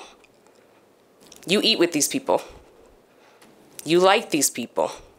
These people bring you money and good face and good look for your city. Are you going to eat out their hand like the dog that you've shown us that you've been and that you are? Are you going to grow some balls, right? Because they're sitting there up on your chest, and do what's right and literally burn that piece of paper? Probably not. Drop the charges on the activist. I myself am facing 4 felony charges for assault of Grand Rapids police officers. Fraudulent, all of it caught on video, But here I am going to trial in April while I got 2 kids to take care of and a home to take care of. But because you're afraid of my words, I might spend, what, 2 years per count? That's 8. How do you think that's going to go over for me? Drop the charges on activists. It's sick what the city is doing because your feelings were hurt, Karen. Ooh, ouch. You are a fucking Karen. All right, your time's up. You are. Your time's up. A Karen. Your time's up. Your time's up. A Karen. Your time's up. The city of Grand Rapids is a All right, Karen. we're gonna. You may as well go back we're gonna now. end Wait, public come comment. You need to sit down. I'm just taking my. Can sit down. You can get away from All right, I'm closing public comment period. I'm gonna turn to my colleagues. Public comment is closed. Get out of my way so then I can go sit. Right. Right. You guys aren't to be faked. You're a disgrace. I can't. All right, you're disrupting our meeting. Yeah. You're disrupting our meeting. You need to leave. You're disrupting our meeting. No, I'm gonna sit and listen to your weak ass responses. All right, I'm gonna turn to my colleagues, and I'll start over here with Commissioner Lanier. I wanted to say something. I close public comment. It's done. I actually have the ability to close public comment whenever I choose. Well, can you send it to us in an email? Mr. Scott, public comment's closed. I'm going to turn to my colleagues on the commission. Commissioner Lanier. Mr. Scott, please sit down. Okay, Lucas. I close public comment. Don't argue with him outside. No. Mr. Scott, please sit down. I'm closing public comment, and you need to sit down or leave. All right, Lucas, no more. I'm turning to my colleagues. Well, we're going to start over here with Commissioner Lanier. Thank you all for coming out, and thank you for your comments this evening. It has been truly an honor to serve this city as your 3rd Ward Commissioner. I am grateful to have been called and elected to this work. I'd like to thank all of my colleagues and appointed officials for making the past years memorable. I didn't say what kind of memories, but just kidding. And then I'd like to thank the hardworking city staff. I won't start naming names, but you all know who you are. Those who spent countless hours responding to my many questions and indulging me with my many ideas. I know I'm many of your favorite, Commissioner, and I do have some recommendations for some other favorites when I leave if you want. I'd like to thank my family for sacrificing over the years, including tonight, as I missed a choir concert for one of my children, but happy to see that she's made it here tonight, and I should have her come and sing that song that I missed. I'd like to thank my friends and colleagues for the kind words, the cards, the flowers, the gifts, the gestures, the job offers. Everybody has ready to spend all of my time in 2023. And I'm just grateful for the encouragement that I've received over the years from many of your familiar faces, even here with us tonight. I'm looking forward to celebrating a little bit more on Thursday. And though there's more work to be done, I pray that I've left things better than I found them. See you all later. Thanks. Thank you, Commissioner. Commissioner Repart? Yeah, thanks, Mayor. The city manager said I could talk as long as I wanted tonight, so I'm gonna take advantage. But Don't make me push this. I won't make you push it. But I do, and I typed this out, so forgive me if I read it. But before I share some final thoughts on my time on the City Commission, I did want to speak to this issue that so many people spoke to us about tonight one last time. And I really believe that this is a solvable issue for our community. I'm proud that the city, during my tenure as a commissioner, is investing more to address this issue than ever before. Thank you, City Manager, for going along with our ideas. And while it's not a perfect number, some people use the number 4,000 tonight, but in our point of time count, there are about 1,200 people who are experiencing homelessness in our community. That's a solvable issue. But it's not an issue of individual choice and behavior. People become homeless for countless of reasons. Many of them are because multiple systems have failed these people. When upwards of 60% of our unhoused population are black, that's an indicator that this is not related to individual behavior. It's a systemic problem. When someone is ready to reach out for assistance for substance abuse or mental health in Grand Rapids and they can't find it, that's not their fault. That's our fault. And where there are gaps at every level of housing need in the city, especially for those below 30% of the area median income, that's a systemic failing. Ultimately, the voices of a few people can't dictate this conversation. If we're seeking to begin a new chapter in embarking and investing in this issue, the perspective of business can't be the starting place or the only emphasis.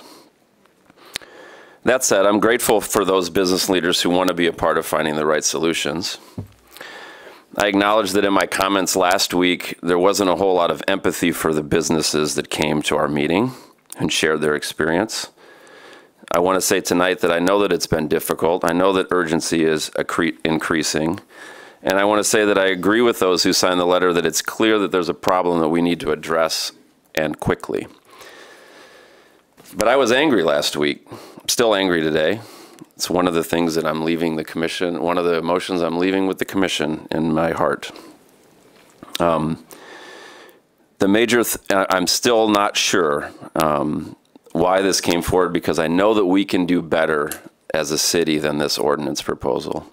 The major thought leaders from around the country who talk about how to address homelessness do not promote this type of solution. So why would we? The nonprofits and the residents also have to deal with these challenges, and while they're certainly not without complaint, the solutions that they propose are different. And we have a moment, hold on, I got lost. In my opinion, they're the people who we ought to be looking to in a moment like this to help illuminate the path forward.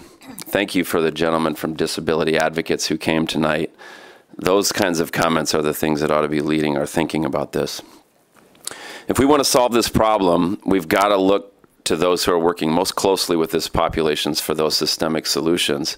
And all systems that have a touch point with that population will need to adapt. And we also have a moment in our community where we have nearly all the resources that we need to make tremendous progress for the most vulnerable residents of our city. I believe we can do it. But in order to affect that change in a significant enough way, it's going to need to stay front and center in front of this body, just like the policing conversations have over the past 5 years. So I think while I have a whole lot of other things that I want to say about the issue, my simple challenge to the City Commission is to make it a regular conversation in these coming months. City Manager, I have full confidence that you and your team will find the options for moving forward. You have showed me again and again that your team will give it your best effort and will innovate. To my colleagues who are going to stay up here, Commissioner Isasi, Commissioner O'Connor, Commissioner Moody, Mayor Bliss, I know your hearts and minds, and I have trust that you'll do the right thing. And for those who are joining next month, they have a lot to catch up on quickly. But I say to them that they're surrounded by a great team. I'm sure that each one of them will bring something important and new to the discussion. Oh, and these thoughts with a quote from Wendy Randall, who spoke last week from the Essential Needs Task Force. Placing the well-being of the most at risk first is of the utmost importance, is what she wrote in her letter to us. This is where this needs to begin, and that is what ultimately will result in the outcomes that will truly improve the quality of life for our residents who are unhoused.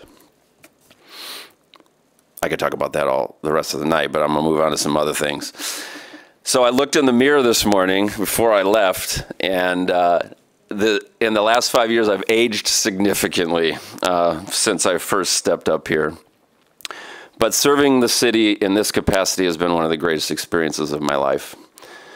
As I said before, I am leaving with all of the emotions in my heart. I want to say thanks to everyone who voted for me. I want to say thanks to everybody who made a comment at one of these meetings, sent an email or letter or called. I want to thank everybody who supported me, thank the people that challenged me, and thanks the people that joined hands with me. I made a list of all the city staff I wanted to thank, but I knew that I would list people off. But it has been an absolute pleasure serving with the staff of this organization in every department, every single department. I learned so much. They were gracious with me, and they truly helped me help the residents of the First Ward. It's been an absolute pleasure to work with you. And I'm truly proud of what we've accomplished together. While we have more to do, obviously, I'm particularly proud of our work around affordable housing, which is my greatest passion. Since I get the mic one last time, I'll say that this issue, affordable housing, touches all the other issues, and intersectionality is going to be key to expediting the changes that we hope to see. I believe that this body, this group, thank you, has laid the groundwork for us to have success. I also say this, I did my level best in this job. I gave it my full-time effort for the last 3 years, but I know I wasn't perfect. I know I sometimes didn't get back with people. I know that sometimes I didn't do the things that people wanted me to do, and for that I apologize. Really, all I want to do tonight is to turn to my brilliant colleagues. And I'll say this to you all out here, these are the finest group of people that I have ever worked with in my life. And I want to start with John. Thanks for making that phone call 6 years ago. I kept the voicemail on my phone for 5 years, and then when I got a new phone last year, I finally deleted it. But thanks for giving me that chance. Thanks for calling me and believing that I would bring something to this table and having faith in me. You've taught me more about all of this up here and how it works than anybody else. It's truly a valuable strength that you bring to this team.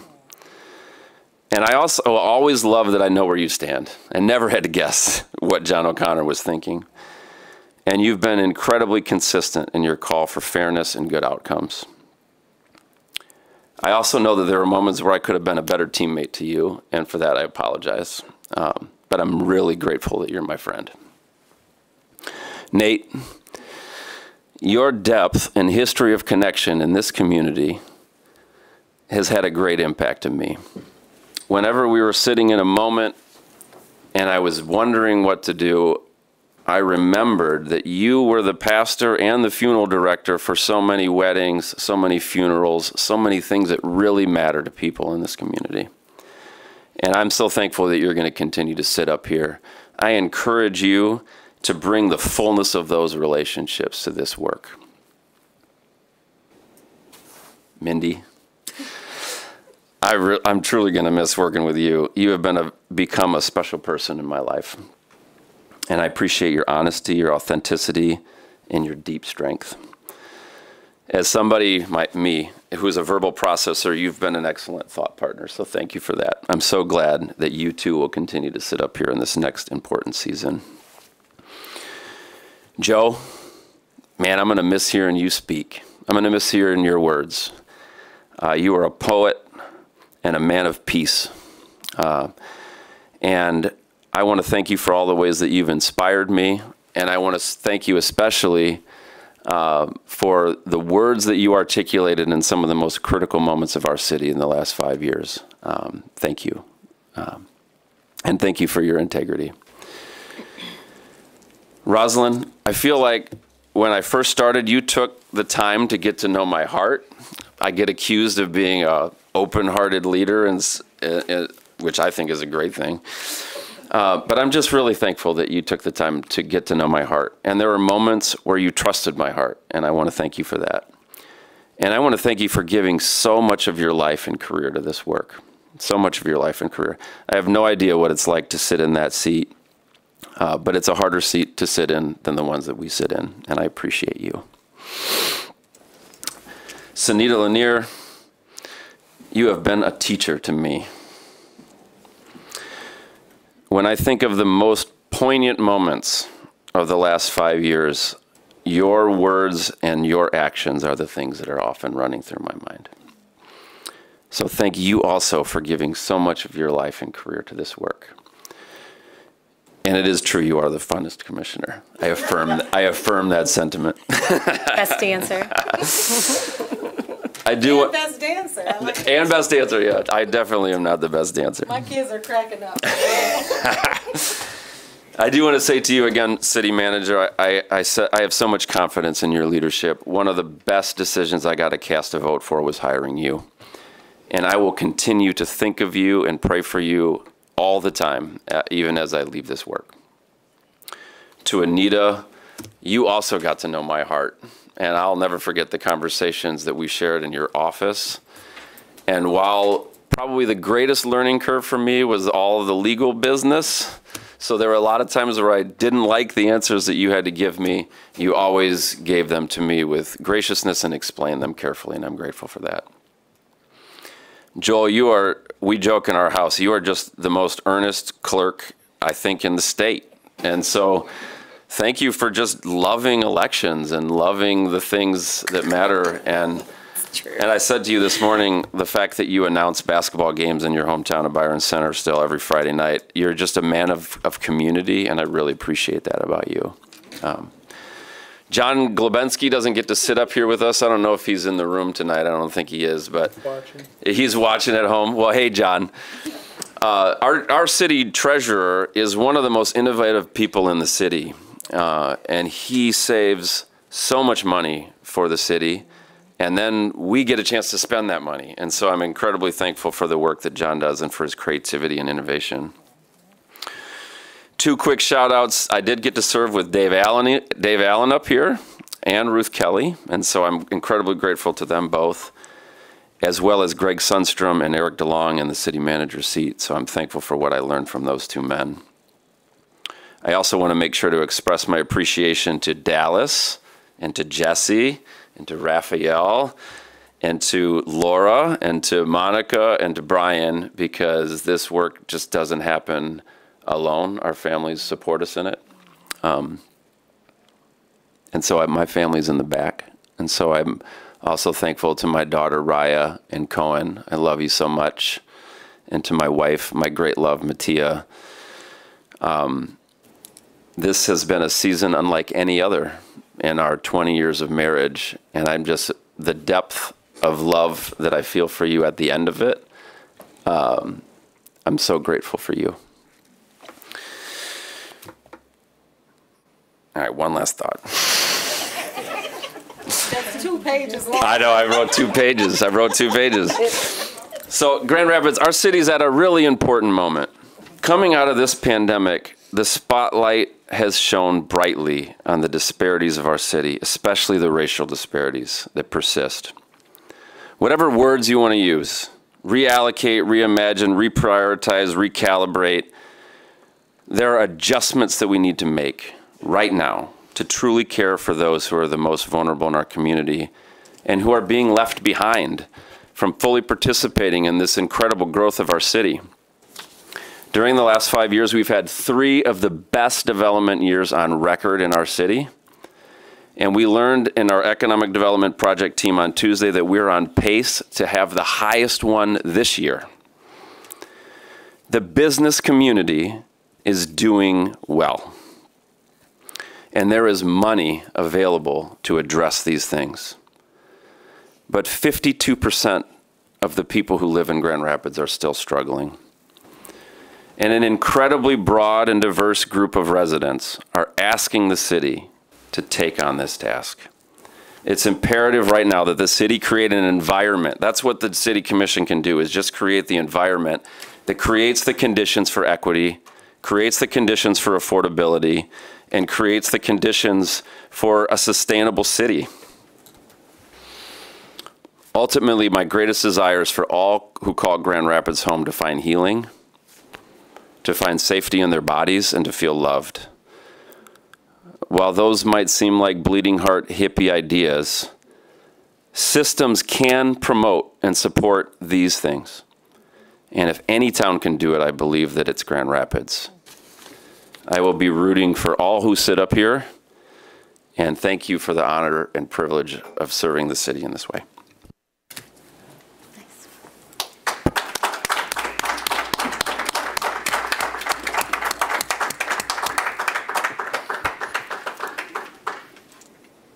Thank you, Commissioner Rippert.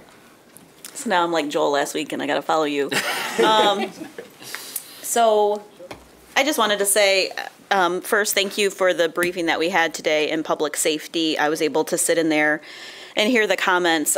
As was noted, we do not have an ordinance in front of us, and I was really grateful for City Manager with the quickness that you had and your entire team to be able to respond to the comments, looking at it, again, not just from a policing perspective, but from all of our departments, all of the individuals, and so I'll look forward to that next briefing that we have when I'll sit on public safety in January of the new year.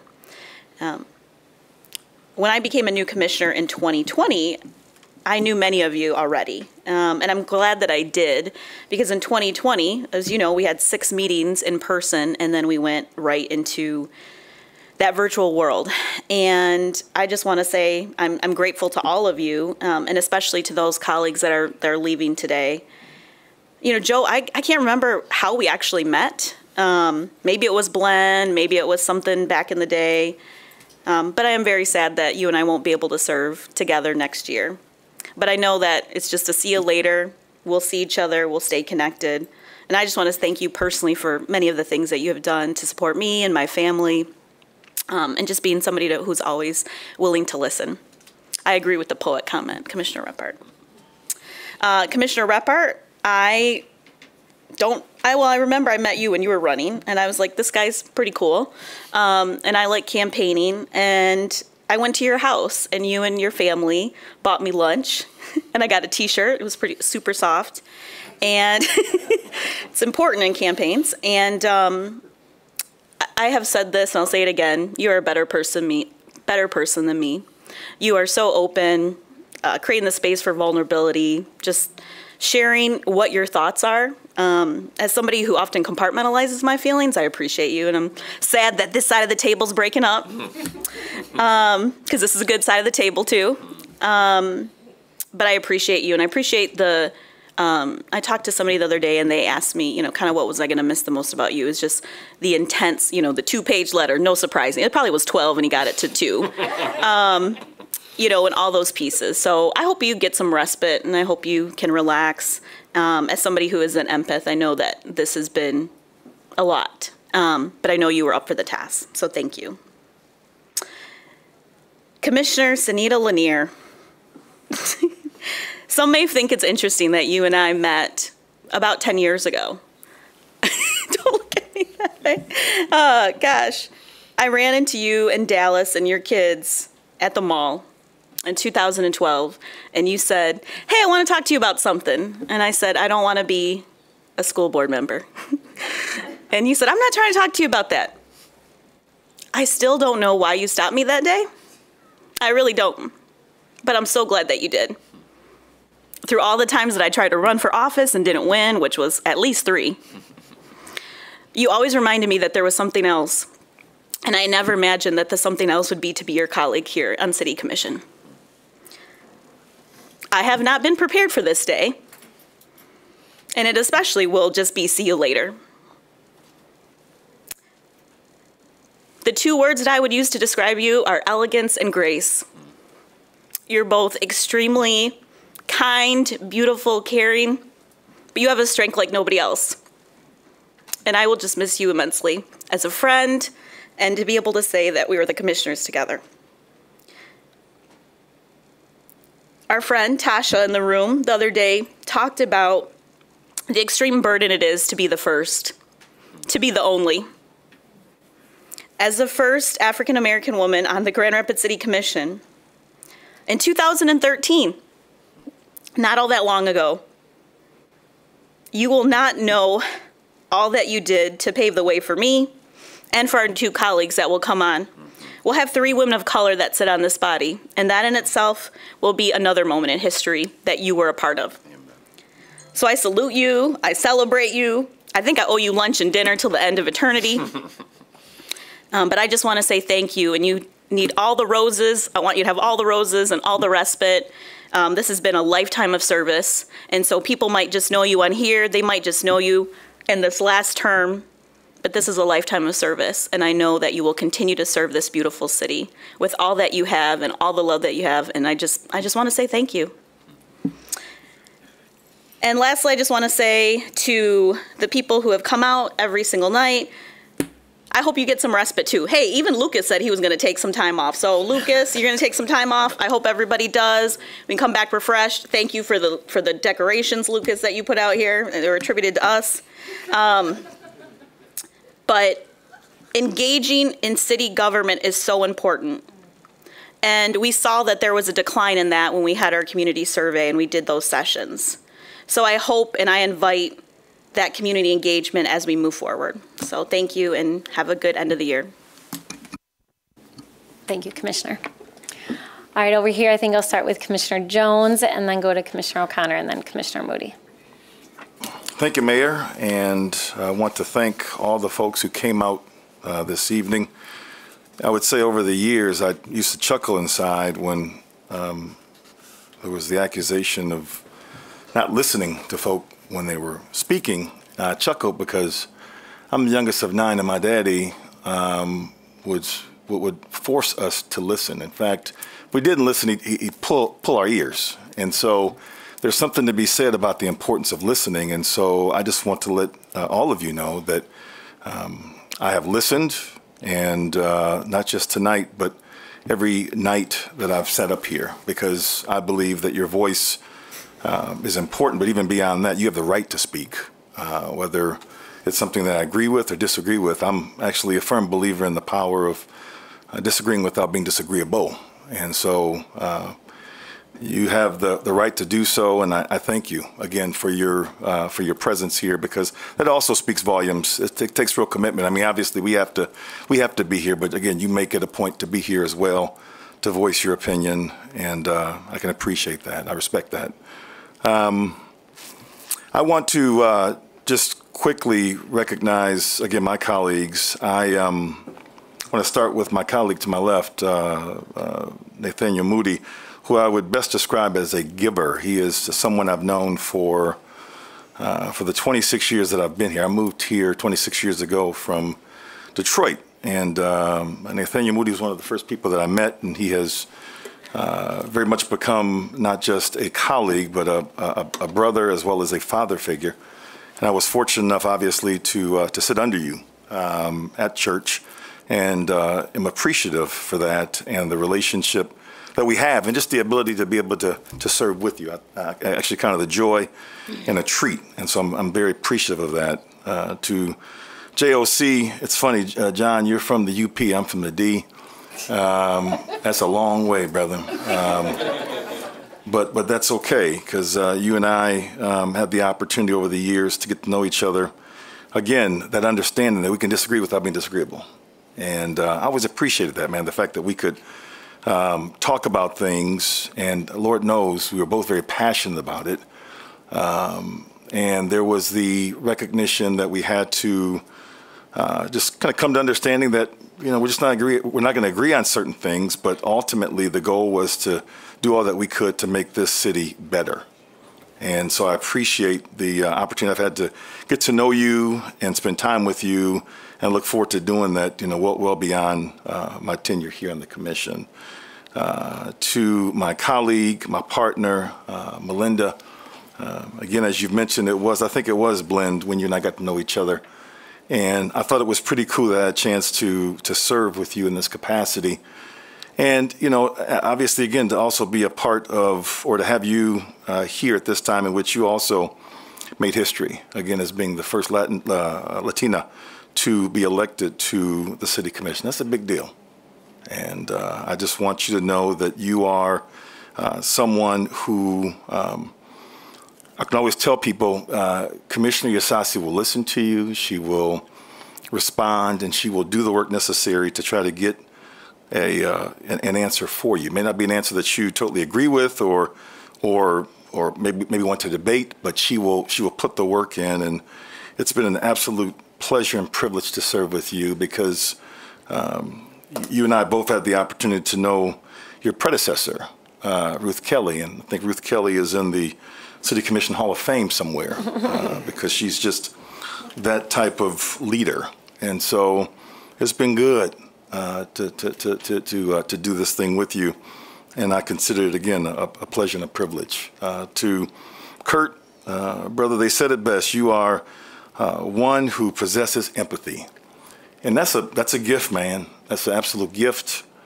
And I think it is so necessary for such a time as this, because it's easy to get cynical. It's easy to just get angry, as we should. I like to refer to it as righteous indignation. But my brother, you have led with great compassion.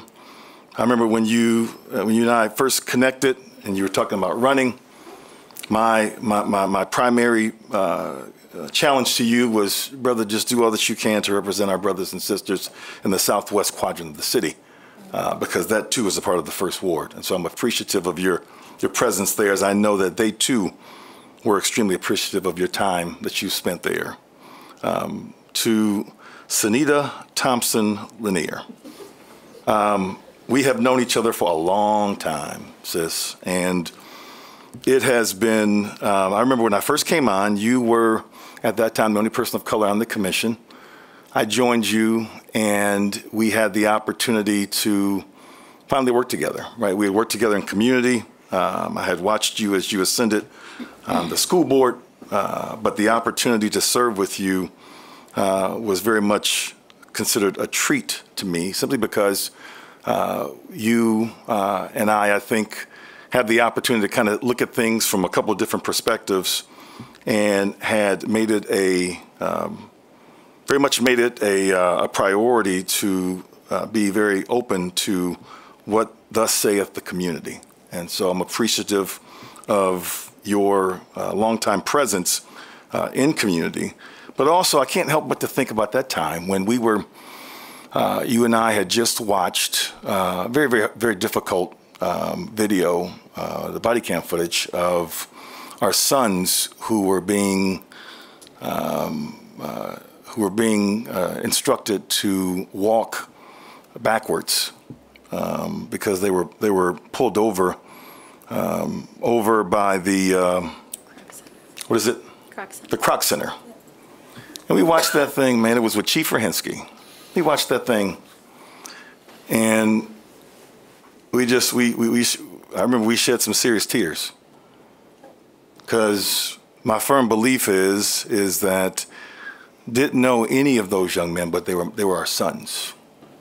And I think the more that we can look at all of the young people in our city and see them as our own, that's when things will get better, if we can see them as our own. I've got 4 of my own, but I recognize all of the young men in this town as my sons, young ladies in this town as my daughters. And so I'll never forget that, because we didn't have to say anything. We didn't have to say anything. And I'll keep that very much close to heart. To our mayor, 2 dates in particular stick out to me in terms of times that were, I think, extremely difficult. One was the 30th of May. That's when there was an uprising, so to speak. Some would even go so far as to call it a riot or riots in our downtown. And you and I and Brandon Davis walked the downtown. And there was just this feeling of, wow. And as mentioned, I come from the D, and I love history. I love Black history. And so I understand what rioting means. I understand what it means to respond in a way that perhaps the masses don't understand or can understand. But it was that time, I think, in which, again, literally, you and I walked the downtown, and there was this, I think, this recommitment, because we knew that, clearly systems and structures were broken, but they were very much impacting our city. And so I think I give thought to that day, because it was late into the night, into the early morning.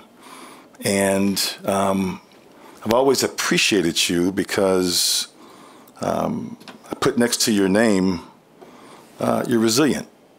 And it's, you know, where we our decision to sit up here, it ain't easy. But the reality is that I've said this since I took the L in November, that these last 2.5 years have been hell. They've been hard. And it's not because so much what we've received, the blowback from community, and that has not been easy. But the other date that I want to mention is April 4, because my life changed on April 4. I didn't know Patrick Lyoya. It doesn't matter. That was my brother. And when he was murdered on that morning, I was impacted. And this is my city, man. I love G-Rap, right? I love the 616. I want the best for it. I know it's so far from perfect. I happen to come from a city that I think is perfect. Someone would disagree, but I think Detroit in many ways is perfect. I call it the center of the universe, but I digress. But there's something to be said about an opportunity to, as I think Kurt mentioned, a lot of the stuff that we're looking at, it's fixable, man. It is. But it takes resources. It takes folks to get out of the way. It takes folks to get in the way. It takes all those things. But I think that we, as I've always coined Grand Rapids, we're a legitimate medium-sized city with big city problems. And so, and not just big city problems, but there's complexity. Freaking kidding me? We're talking about issues that have been around for centuries.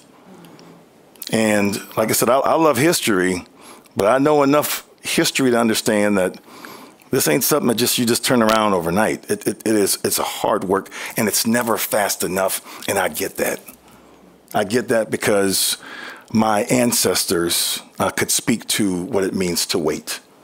And so I get that. I happen to appreciate the fact that, to operate with a greater sense of urgency.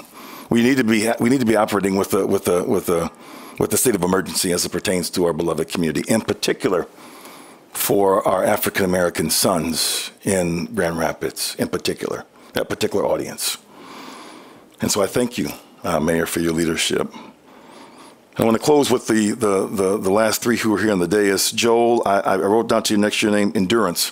Brother, you had to endure some pretty significant elections, man. And you came at a time in which there was a lot being thrown at you, and you endured. You were able to improve with each election because each election seemed to be more difficult. And I give you credit, man, for look. I know, but there's also 24, right? Right. But for the time that you've put in, I appreciate you and what you've done for the city clerk's office. To Anita, graceful. You've got a story, as we all do, and I never forget when we sat up here. And again, we were all fortunate enough to be able to, the vast majority of us, to be able to appoint you. And so I thought, I know it was a great decision.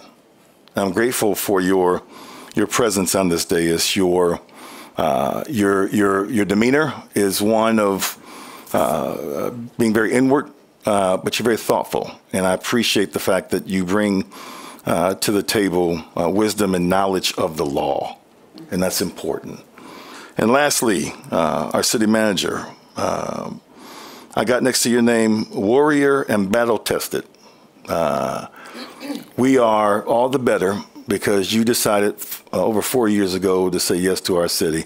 I am a firm believer that you could manage any freaking city in the United States of America, but we just have to be fortunate to have you here. And I know your story. I know where you come from.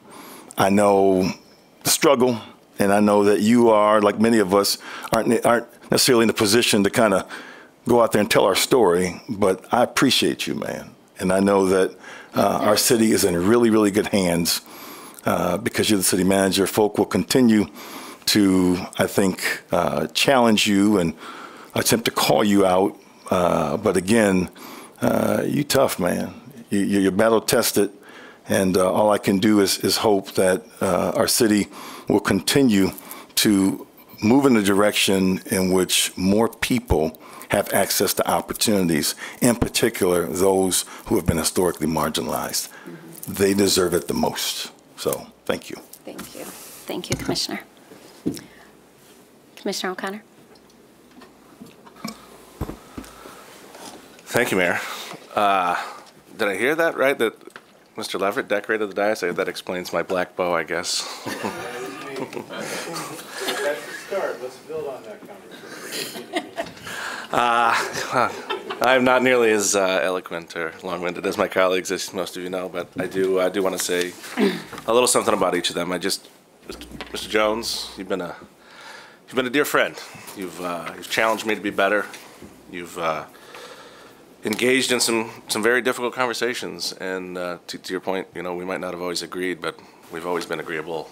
And you've been a good mentor and a good someone willing to call me on my BS when it was needed, and I needed that. And I've looked to you for guidance and for wisdom in difficult times, especially as we've navigated difficult times these past several years. And so, I know you're not going to be sitting next to me anymore, but I know that you'll still pick up my phone call and help me, and I appreciate that. And I look forward to years of continued wisdom. Madam Commissioner Lanier, I've had the privilege of serving almost 14 years of public life on a dais with you, and through some challenging times at GRPS, through some challenging times here, and I feel like both those institutions are better today than they were when we both started because of hard conversations we had to have together. And don't let that fancy white suit fool y'all. Cindy Lanier is a cage fighter. and when she gets something in her craw, she doesn't let it go. And I have probably battled Sunita more than any person in my elected life, for better or for worse. We've been on the same side, getting a lot of good things done, and there's lots of times we don't agree. But to the point of being agreeable, at the end of every time, she's like a big sister to me, my older sister. We're like fam. No, I got more than you. We might disagree vehemently on the dais. We might say some things to one another, but we always hugged in the hallway when we were done. So I appreciate that. My man Kurt, I love you, buddy. I knew when I asked you to do this 6 years ago it was gonna be hard. It's gonna be hard for you. I know your heart. You got the biggest heart about anybody I know. And yeah, man, I'm gonna be sad. I'm sad to not have you up here anymore. But you gave it your all. You always put everybody before you. That's who you are. You're a man of I've never once in my life questioned your integrity or your heart for service. And, it's messy up here. It's real messy in politics. We all know that. And you, I think you were willing to go way outside your comfort zone to try to serve the people of Grand Rapids. And you've certainly challenged me to be better. You, too, have called me on my BS when it was needed. We've had lots of really joyous conversations and many, difficult conversations. And I, too, will continue to lean on you and rely on you for your wisdom and your counsel. And, got 2 more years of this left, and I want to, like you, want to leave it a better place than where I started. So thank you for everything you've done, sir. Thank you, Commissioner. Thank you, Madam Mayor. Eckhart Tolle once said that the past has no power over the present moment. And at this moment, Commissioner Rappaport and Lanier and Jones, each of you have played a very important part of my life in coming on this commission. Each of you have given me wisdom. Each of you have taken me under your wings and shared with me information that I did not know. And then there were times when I made the opportunity to vote on issues that I wasn't necessarily prepared to vote on. You came back and explained to me, each of you in your own right, as to what that vote was about. I appreciate that. When I came to this commission, each of you voted on me to be appointed. You said that you were going to wait until the following 2 days to pick a individual you picked that night while I was out on the golf course playing golf. If it wasn't for Commissioner Jones calling me back and saying you need to get back here, I probably would not have been chosen. But because of that, I have learned so much these last 4 years in being on this board from each of you. And each of you, I pray that God will give you your desires of your heart as you move further into doing something more important besides this city commission, but being an advocate for the city as well. I can't point out any specific thing for each of you because everything that you've done is important. And every specific piece of your life has made an impact in mine. Commissioner Jones sat under me for 25 years as a young minister growing up, and now the role has reversed. I now sit under him. And so therefore, it is important for us to realize that in life, things do change. And I am appreciative of all of you, and I wish you all well. And as one of the youngest members on this board, I feel like I'm losing my big brothers and sisters as well. Before Yasasi came on, I was the baby. But now my role changes. I am a senior, so I hope to be an advocate to those new commissioners who are coming on. And to all of you at this moment, let me thank all of you for your words and for your words of encouragement, your words that have helped me understand that there's yet more to be done in the city of Grand Rapids. And yes, I have helped the homeless. I have housed the homeless. I have fed the homeless. And yes, our business has been very impactful for 98 years in taking care of the city of Grand Rapids. For those who have no place to go to be buried, we've given up our funds to take care of those families, and we fed them. And our church did the same. No longer pastor, but the new pastor will do that as well. So the power, as I said earlier, the past has no present over today. This moment is what exists. And in 2023, there would be no darkness. There would be light. Because our goal will be to make Grand Rapids a better city, to take care of the homeless, to make sure that our law enforcement do what is important for the city of Grand Rapids. So don't think that you haven't been heard. You have. And those of us who are prepared to take our city to the next level, especially within our third ward, I'm accessible. Come talk to me. I've not always had a suit and tie. I grew up poor, very poor, holes in my shoes, peanut butter sandwiches, just like a lot of us up here. So we're not exempt from what you're saying. We believe in what you're saying. So don't take your perceptions, which equals your reality, and think differently than us. We're here for you. Thanks. Eckhart Tolle once again said that we don't live life. Life lives us. So I hope that my colleagues, as you move on, that you allow life to live you and that you allow to move in it. Because remember, life was here before you came, and it's going to be here when we leave. Yeah. Thank you, Commissioner. City Clerk? I'll just keep going with the hit parade. No. I'm very grateful for the three of you, especially for the two to the right of me who sat on that subcommittee to do the interview panel. So it's your fault for putting me forward. But I do appreciate it all. It's going to be different having Commissioner O'Connor over here next year.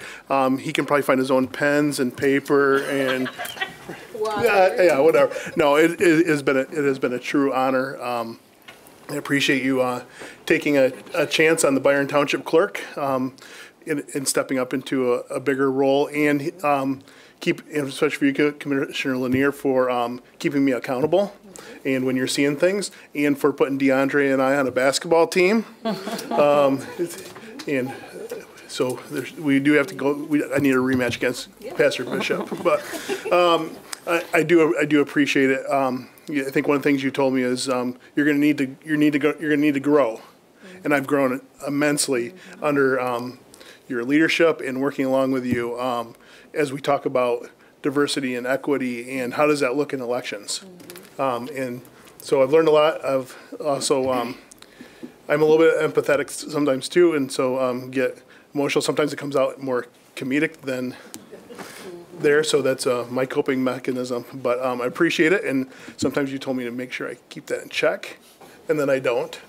So, but I try. So I do appreciate that, and so Kurt, it has been a pleasure working alongside of you. I've known the work that you did it the other way because our church has worked with them for over the years, and we know the impact that has been on the west side. And for you to leave that to do other things, to do full-time commission work, which is not full-time pay. I know how that goes and what a sacrifice that is. So I appreciate that. And Commissioner Jones, you're always better dressed than I am. So, but no, it's been great. I've been glad to have some real good conversations because I'm also a student of history, and I don't have the history that you have.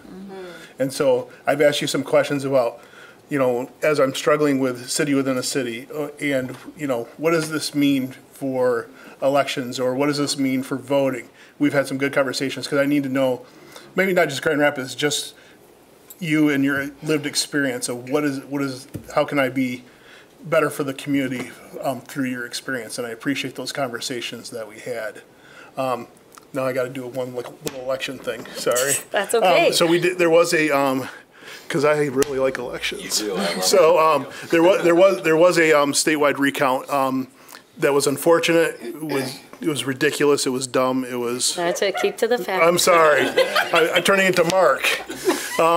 But anyway, Kent County did a great job. Hats off to Clerk Lyons for doing a recount in 2 days, which we thought was going to take a lot longer, and it did show that our elections are fair, secure, and accurate. So thank you to all the other county or the city clerks and whatever in the Grand Rapids area and Kent County that went out and did that recount to show that our elections were fair and secure. Yeah, thank you, City Clerk. City Attorney and then City Manager. Before giving sentiments, I'd like to thank and appreciate or acknowledge those that came out and voiced their opinions about the unhoused community. I appreciate saying that we don't need another ordinance. We don't need to punish. We need to give them other options. So thank you for that, and it's good for us to hear that and be held accountable. And I'd like to thank our commissioners, Commissioner Lanier, Commissioner Rapart, Commissioner Jones. It has been an honor and a pleasure to work with you. I have appreciated all our time together, our many meetings, things we agreed on, things we didn't agree on.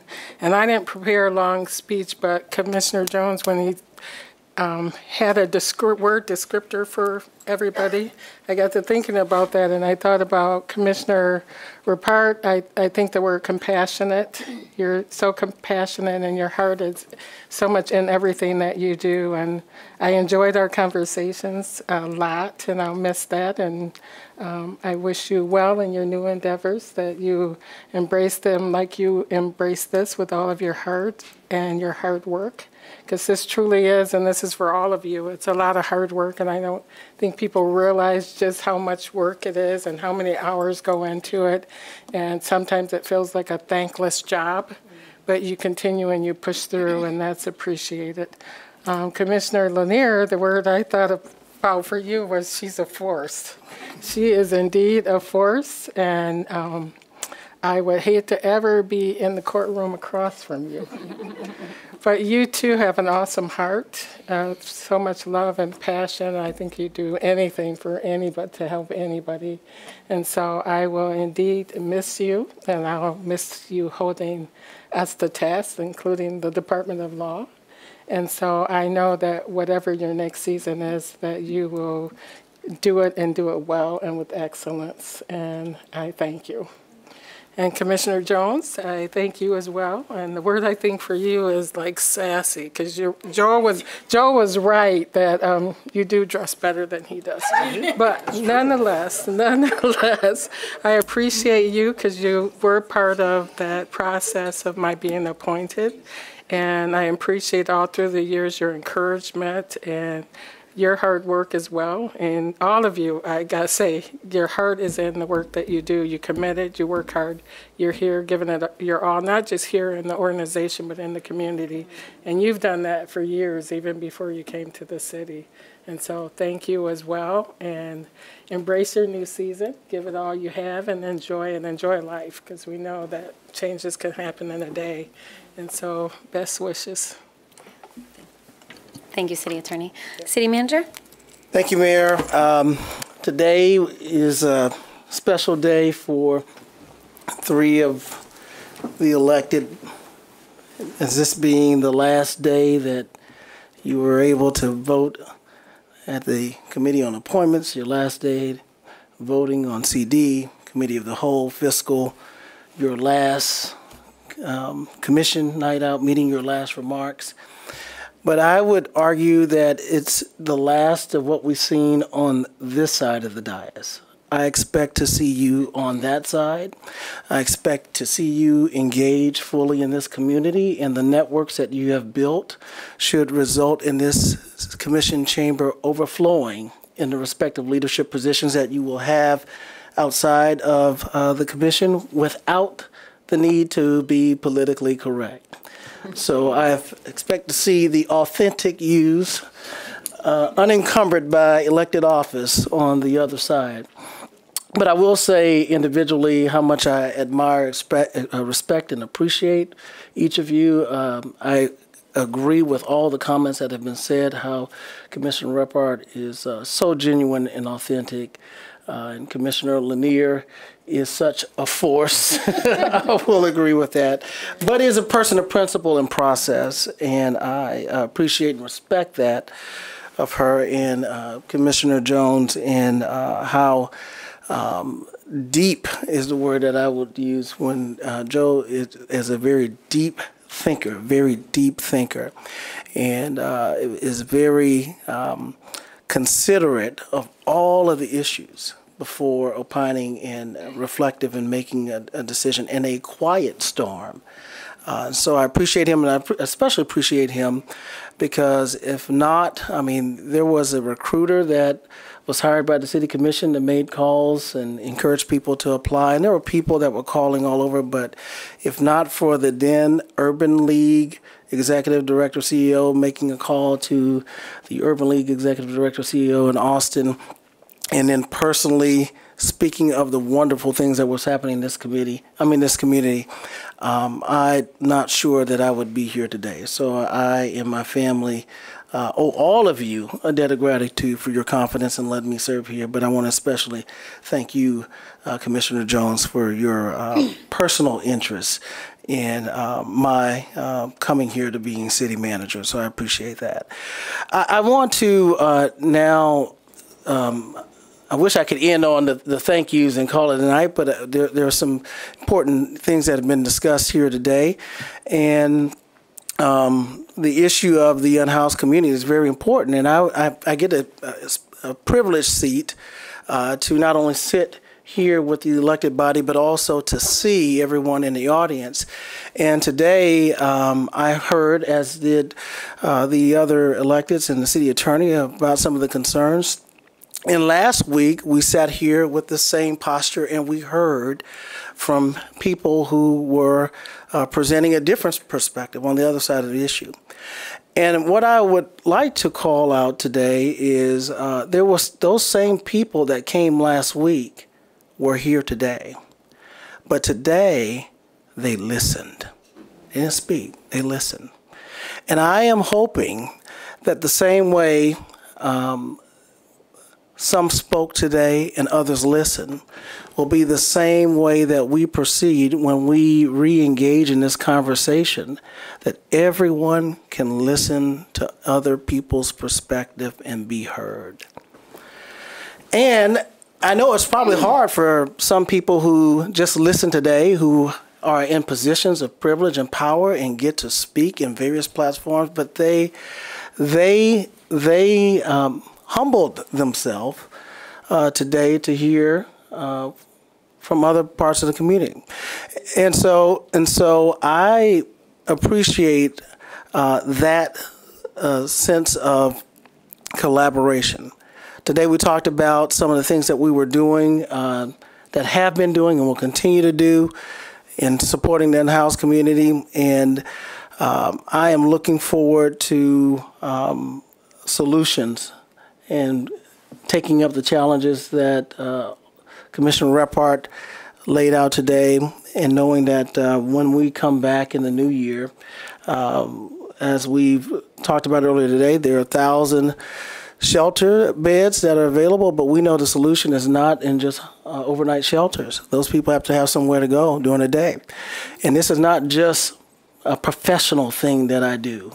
This is real personal work. Someone asked her who it could be any one of us that was homeless. It is my father that was homeless, and that a year ago he passed away in this month. And so I'm going to do everything I can to honor him and the many like him who find themselves in that condition, and do the right thing. It may not be what everybody wants. It may not be what everybody expects, but it's damn sure going to be the best we can do, and the best that we've ever done. And that's what I'm committed to, and looking forward to that in the new year. So thank you. Yeah, thank you, City Manager. And I'll start with that and just thank everyone, and thank everyone who attended our Public Safety Committee meeting today. Thank my members of the Public Safety. I know last week I kind of threw it on you to add it to the agenda. Staff worked really hard to prepare for that, and I believe it was a really good conversation and discussion, and really elevated a number of the issues. And I want to thank everyone in the community who have brought concerns to our table. It's a critical issue, and it will continue to be a critical issue and a priority for me as well. And how do we resolve complex problems? We bring people together and we find solutions. That's what the city has done for decades, long before I sat up here. And I believe that we can do it. And I do believe, Commissioner Rephart, that it is solvable. You and I have talked about this so many times for hours and hours. And so I know we have the holiday ahead. The city will continue to do work to address problems and address concerns, but know that this will be a top priority when we come back together after the holiday. And we'll be calling on our partners in the community, both in the business community and in our nonprofit community, and members that we know have been working in this space for a long time, to bring them to the table to talk about how do we move forward. So thank you, everyone. And I'm going to end by saying a few words about my colleagues up here as well. And as I think about our time together serving up here, I started to make a long list of the things that we have accomplished together. And as you all said, there is still a ton of work to do. We know that. In fact, it's never ending. Every day we have issues that we need to address. We try to be proactive, but we know a lot of what we do is respond to issues that come before us. But you know, when I looked back over the last several years, especially my time as mayor serving with all of you, it's a long list of accomplishments. You all were around this table when we hired city manager. You all were the ones, we had talks about this, that we put the first round to bed and we said we have to start over, that we have to do better for this organization and for the city. You were around this table when we hired this guy, our city clerk, who's done really an excellent job with elections. And before he was here, we had issues with elections in the city. And we had task force working on improving elections in the city. You know, you all were part of creating the very first strategic plan that our city has ever had that set out very clear objectives that is going to live long after we're all gone from this table and set the direction for the city for years to come. You are the ones that absolutely were committed to embedding equity into everything that we do within this organization internally. You were a part of helping create the first ever affordable housing fund. Commissioner Rephart, so appreciate your heart and help with housing in the city. The first ever homeless outreach team, the first ever co-response team, the first ever participatory budgeting process. The list goes on and on and on. Commissioner Rephart, outside of housing, you have been my ally on environmental sustainability. Before this commission, we tried to move forward big projects. And it was this body that moved forward, replacing LED lights, moving forward with the biodigester, building a solar array, reducing our carbon footprint, getting closer to renewable energy. You sat with me on that task force for years to come up with solutions. And we passed the climate action resolution. You have such a big heart, and everyone who knows you knows that, and you have so much integrity. So thank you. Commissioner Lanier, yes, everything is true people have said about you, but I love your passion.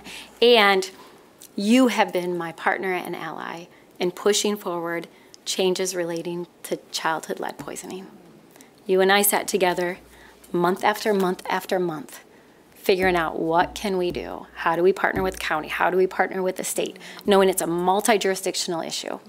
And we accomplish great things. Education campaigns, enhanced lead remediation programs. The county has a lead action team now that comes together that works on this issue. And we have brought millions of dollars back to the city to help with lead remediation in homes. We're doing the lead work in lines, but that's not where kids are being poisoned. And I really appreciate you for that. That has saved kids' lives. And Commissioner Jones, you are my brother, you are my confidant. We talk all the time. I bounce things off you. I value your wisdom. And you, since the day you were selected, appointed to serve on this body, you have said, my priority is reimagining public safety. You were the one that year after year fought for all of us to get on board and support Cure Violence, which is now underway and hopefully will be expanding. You led, I don't know if you remember this, you led all those listening sessions throughout the whole city, bringing hundreds of people together to bring forward ideas around solutions. You've served on our Public Safety Committee. You walked with me at 2 a.m. in the morning, watching people break windows and starting places on fire. All along saying we have to do things differently. And I'm really gonna miss you. So thank you for your work and your service.